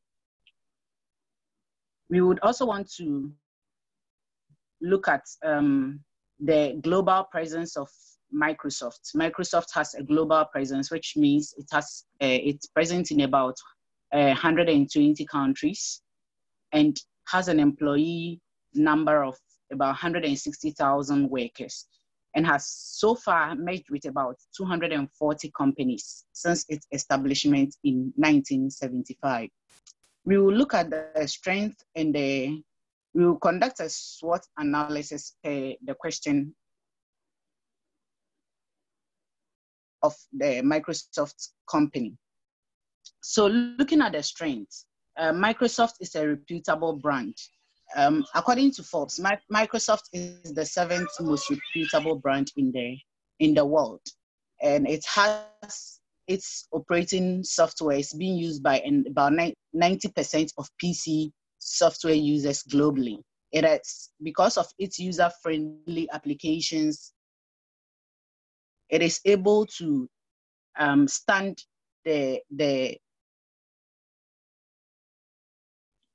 It is able to stand the competition against free Office it's able to stand the competition against Linux and other free application users. It also it has motivated or skilled and motivated employees. The company has invested heavily in research and development of employees and new products. The company's employees are constantly motivated to churn new ideas and produce quality products.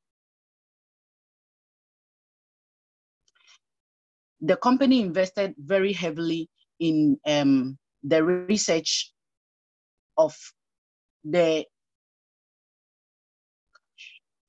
company invested heavily in research and development of the company in 2017 to the tune of $12 billion as compared to the previous year, which was 2016.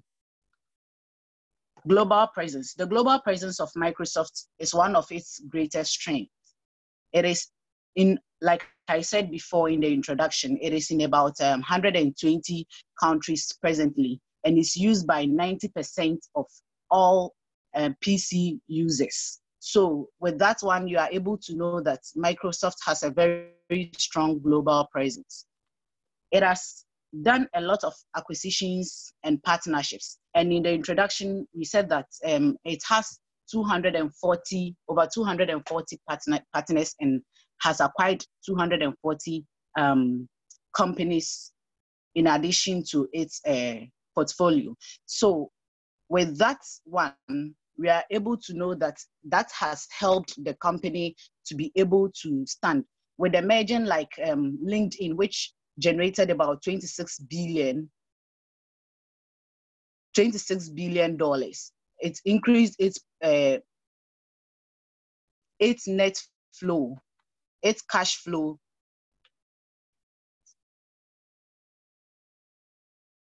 So we look at the weakness of Microsoft. The weakness of Microsoft has to do with the use of mobile devices. A lot of people have moved away from the use of desktop computers and laptops and are using mobile devices. Gillian, and you have tablets. 2 minutes more. Okay. Mobile devices and tablets. And Microsoft, when we look at Microsoft, we are able to know that Microsoft is very slow in innovations as compared to its rivals such as Apple and other competitors in the industry. The use of hardware, Microsoft relies on hardware operators or hardware manufacturers in other industries to be able to put their applications onto. But if they can, so that is a weakness to them. The opportunities, they have the opportunity to diversify the business. That is, they can move into other areas to be able to, they can be able to move into other areas, such as merging with other companies to be able to acquire new companies, which will help them to be able to expand their business. And cloud computing. Also, going into the hardware manufacturing is a place that they can use, or is an opportunity for them to go into hardware manufacturing to be able to expand their company. And threats. Competition. Microsoft has very high competition. IT's area is a very high and a competitive area. So they have to be able to, their major threat is a competition and security issues. They also have issues with security, being able to, the cybercrime rates and other people hacking into their systems is also a problem for them. And they also have an organizational cultural issue where they are not able to blend very well with other mergers and companies they have acquired. So their organizational culture may be different from other companies that they have acquired. And that is a very difficult one whenever they acquire such companies. So for that, I would leave the rest of the presentation to Joy to continue. But your time is up. What are we going to do? I'll give you 2 minutes to wrap up.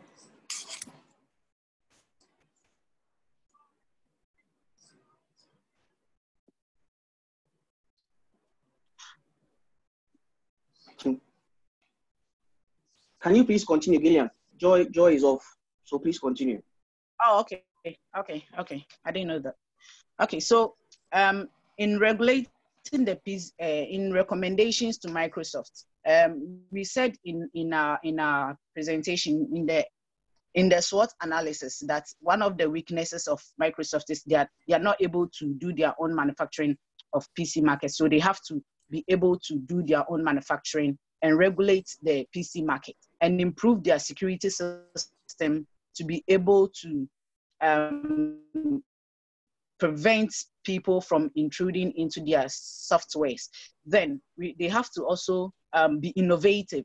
you look at their level of innovation is quite slow as compared to their competitors, and improve acquisitions. You realize that when they acquired Nokia in 2006, it was an acquisition that they could not really put a hold on, and it did not bring them so much profit. Most of their acquisitions have not yielded the necessary or the required profits that they need. So they need to improve upon their acquisitions. Then they have a lot of HR issues because of the number of employees that they have worldwide. And because of the HR issues, they have to improve upon their HR policies to be able to get the needed work from the employees, and adapt to changing preferences of consumers. Like I said before, consumers now are adapting to the use of mobile devices. And so Microsoft will have to adapt to be able to use the, move away a bit from the PC market, and also delve into and reduce prices. Their prices, most of their products are priced, and because of that, they have to move into the cost leadership zone of they have to use the cost leadership system to be able to get into most of their okay. So we will go to the internet browser. So they have to update their internet browser to be able to compete with Mozilla, Chrome, and other internet browsers, so that they can have access to advertisements on the internet as well, and continuous and effective marketing tools. So they have to use continuous or effective marketing tools to be able to access or get to their clients. Thank you very much. Thank you. Gideon, what happened? Your presentation style, you've been going over one point over and over, especially when you were doing the SWOT analysis. That took a lot of time away from you. You know, when you are doing presentation, you pick item, you just expatiate briefly, go to the concrete issues, then move ahead. But I realized that what we call it over elaboration and repetition as well, which did not augur well for your group. All right? So take note of that. And the first guy, what's the name? Who did the first aspect of the case? Sylvester, sir. Sylvester. Yeah, in your presentation, you did mention that you wanted to do more analytical aspect of the case. Yes, That's sir. for Can you go back to that slide? Okay, sir.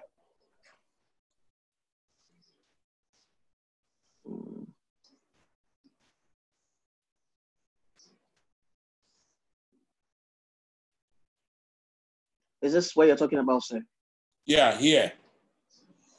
In your explanation about evaluating the current performance results, I remember you said about the financial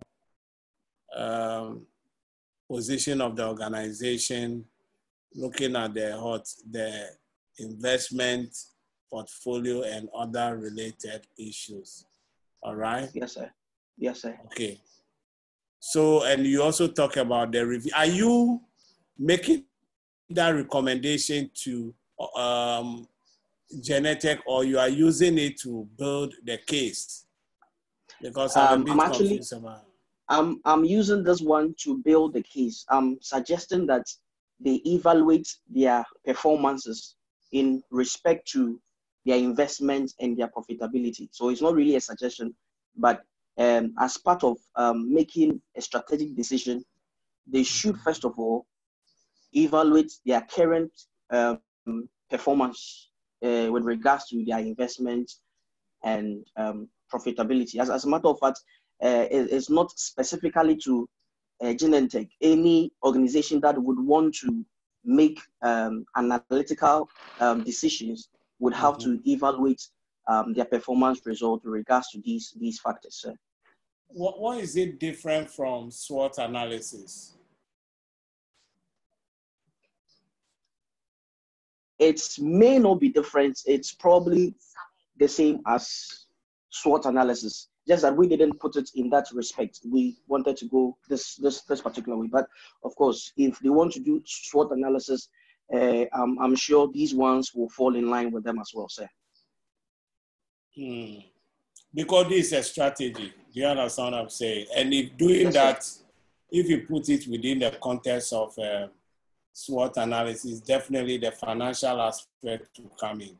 Okay, the financial strengths, the weaknesses. Remember, we talk about the, how do you call it, Porter's aspect of resource and capability as one of the basis of establishing the organization competitiveness. All right? Yes, sir. Yes, sir. So in that aspect, I mean, you need to put it within the context. Then you also made mention, go to the next slide.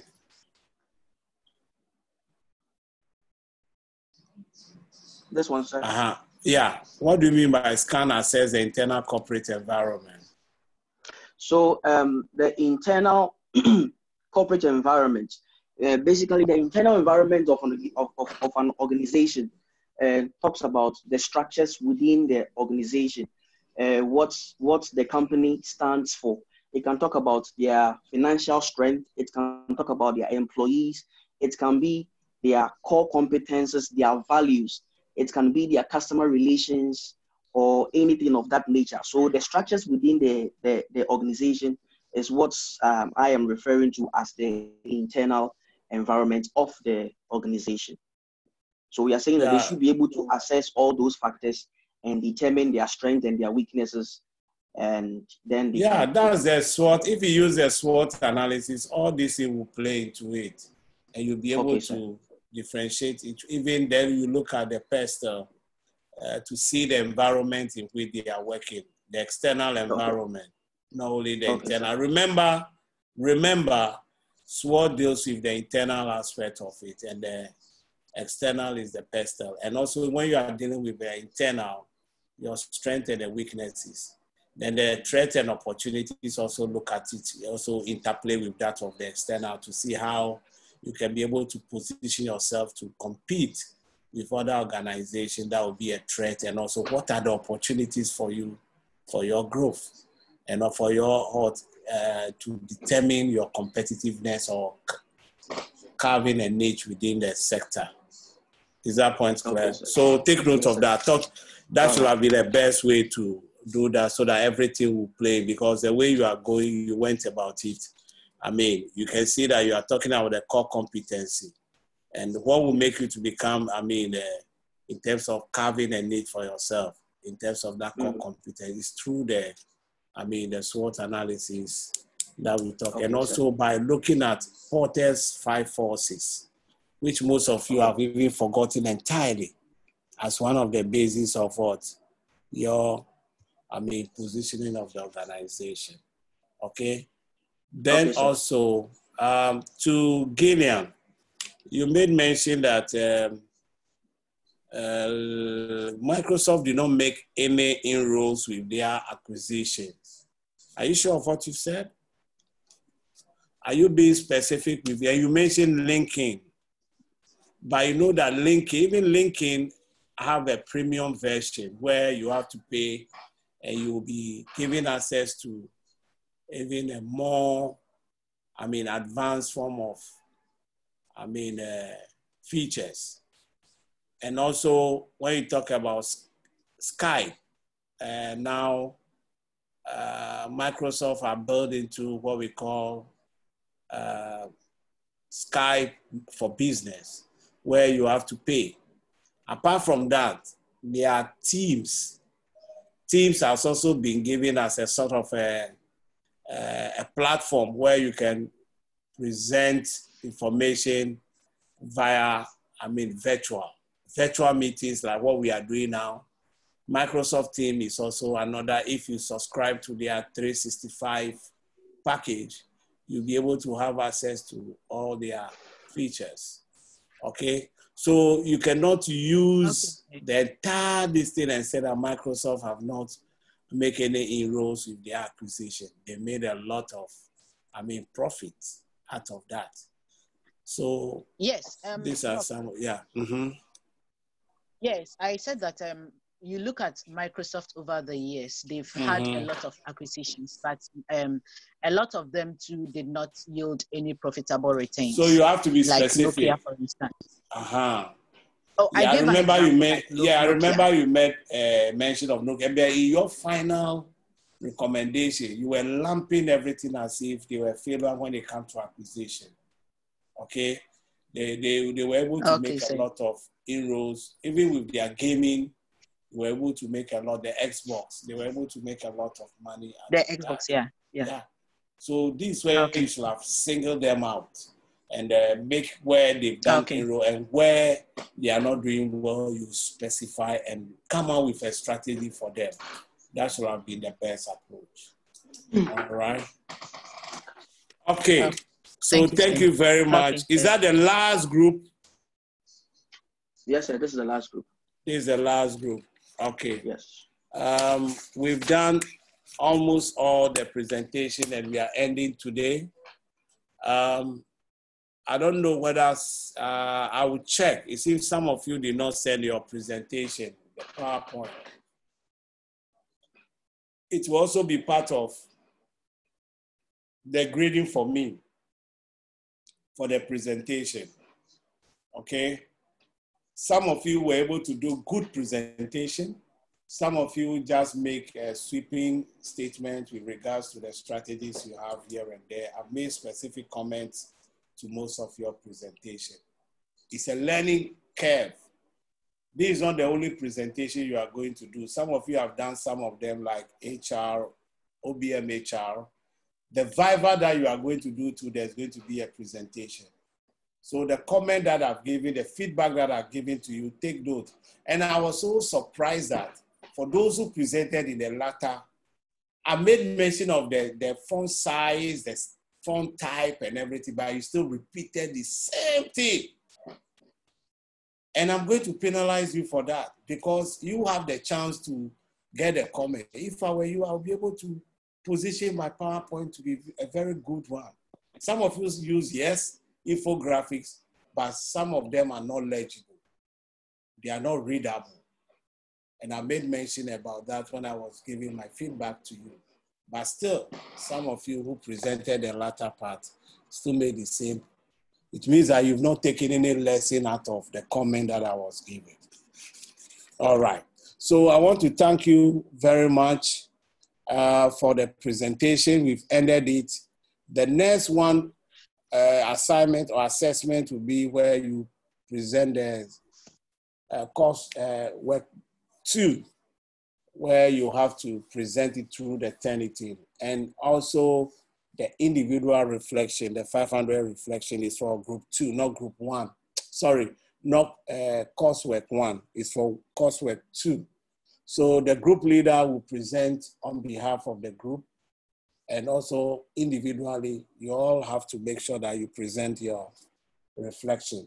And I made mention, let me go over the reflection again. It's things that have helped you in the group. It's a learning curve. What are the challenges? What are some of the new things you've learned as a group work?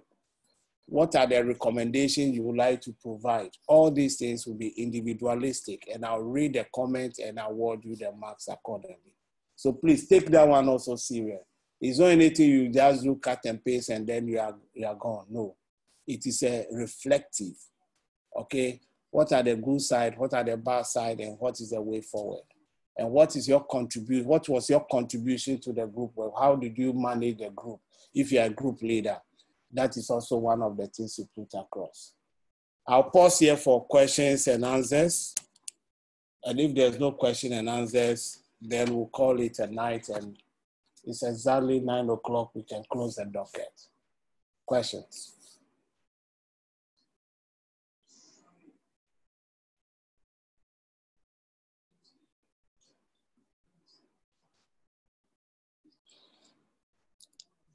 All right. It looks as if there's no question. Everything is done deal. Let me thank you once again. Hello. Yes. Yeah, Doc. Good evening. Good evening, Joe. Yes, my question has to do with not necessarily strategic management, has to do with the thesis, thesis 17 EM and 18 EM. I'll be glad if you can clarify for me. Some of you are doing MSc, some of you are MBA. Okay. So it is in their class. So check it very well. If you are doing MSc, any course called MSc, I'm sure yours is about 17 EKM. And those who are doing MBA are for 18 EKM. 18. Yeah. Okay. So it depends, on the course you are doing. There's difference between the MSc and MBA. MBA are for people in the industry. Most of you are managers. Some of you are team leaders. Some of you are supervisors in MBA program. But MSc, it doesn't necessarily mean that you have to be in the industry. Okay. Yeah. I'm grateful, Doc. You're welcome. Good. Hello, Doc. Yes. Doc. Yeah, go ahead. Who is online? At the September cohort. Mm-hmm. Hello, Doc. Yeah, go ahead. September 2020. Is it September 19 or September 2020? Doc, we wanted to know when exactly. Yes. Which one? September 19. Uh-huh. What is 19, Doc? Yeah, go ahead. Let us know when exactly we'll be through. Hello? Exactly, you'll be doing what? I didn't hear you.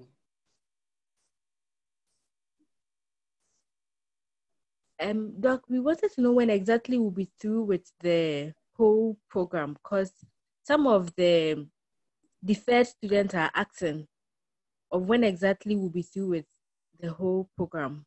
We wanted to know when exactly we'll be. When you say the whole program, are you talking about the thesis also? The whole MSc MBA program.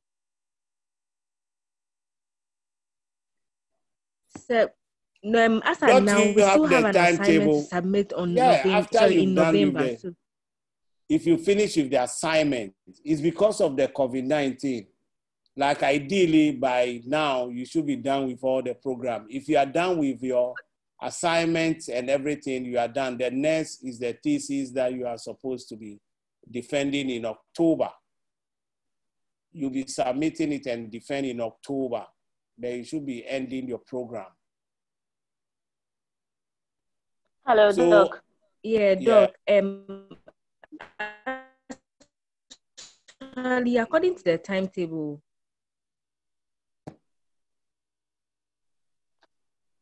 Doc, please, can I ask my question?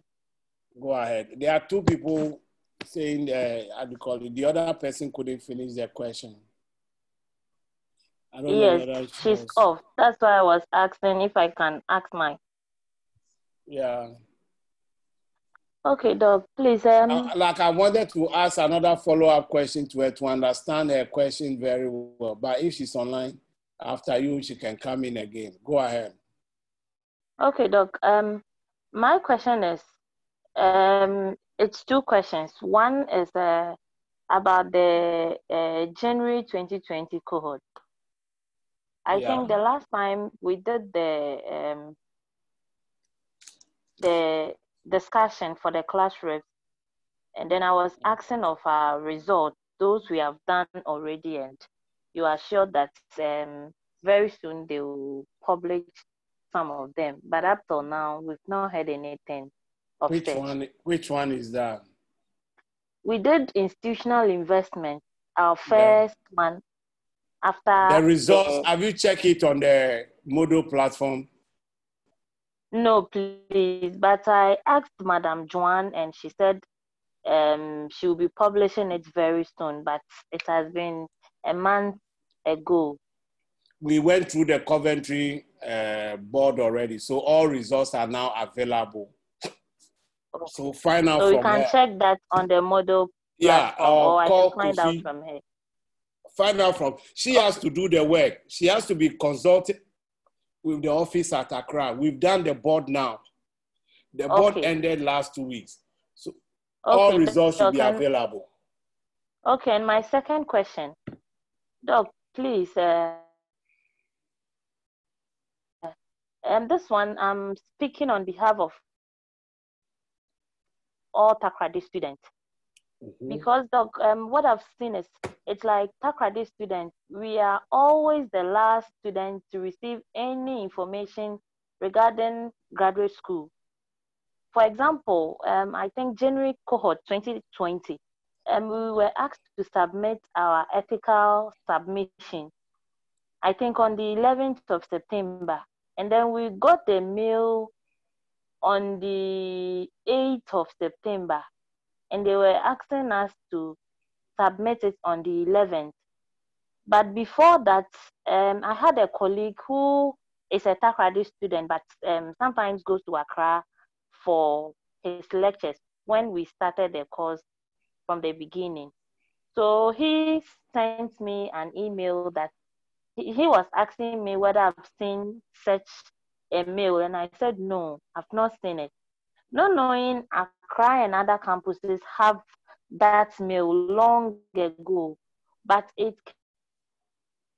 came to us very late, and they were asking us to submit it. So because of that, we couldn't submit it on that 11th, and then we have consulted Madam Joan. She's yet to give us a feedback on whether they have extended the date for us or not. But up till now, we've not heard anything about her. Whenever I ask her, she will tell me she will be talking to, I think, Vera or Mavis or something. You see now, she'll give me the feedback. Yeah, we had a meeting with the leaders, the class reps, and I realized there's a big gap in communication at Takrady campus. So I've already instructed my team in Accra, Vera, Mavis. Vera is the head of that admin. When it comes to delivery, Mavis is proactive. Then Sandra is for research. So I've asked all of them to be sending direct message to all of you at the same time. So there shouldn't be any form of lapses when it comes to communication. Okay, Doc, please. So with this one that we couldn't submit our ethical submission on the 11th, is it going to affect us or submit what? It? We will give you a deadline, like extension.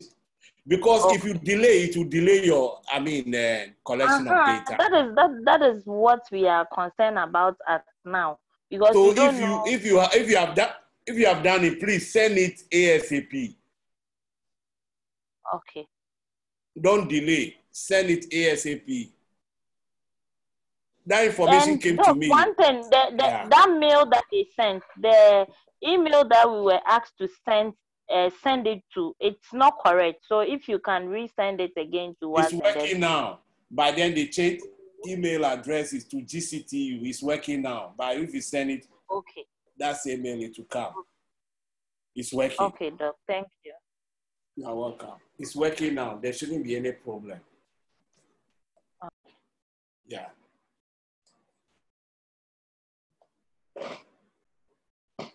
Any other question?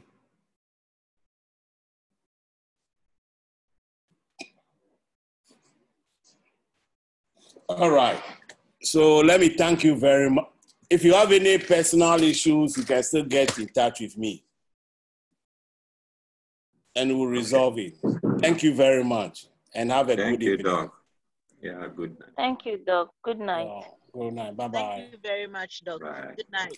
Bye-bye. Bye. Bye.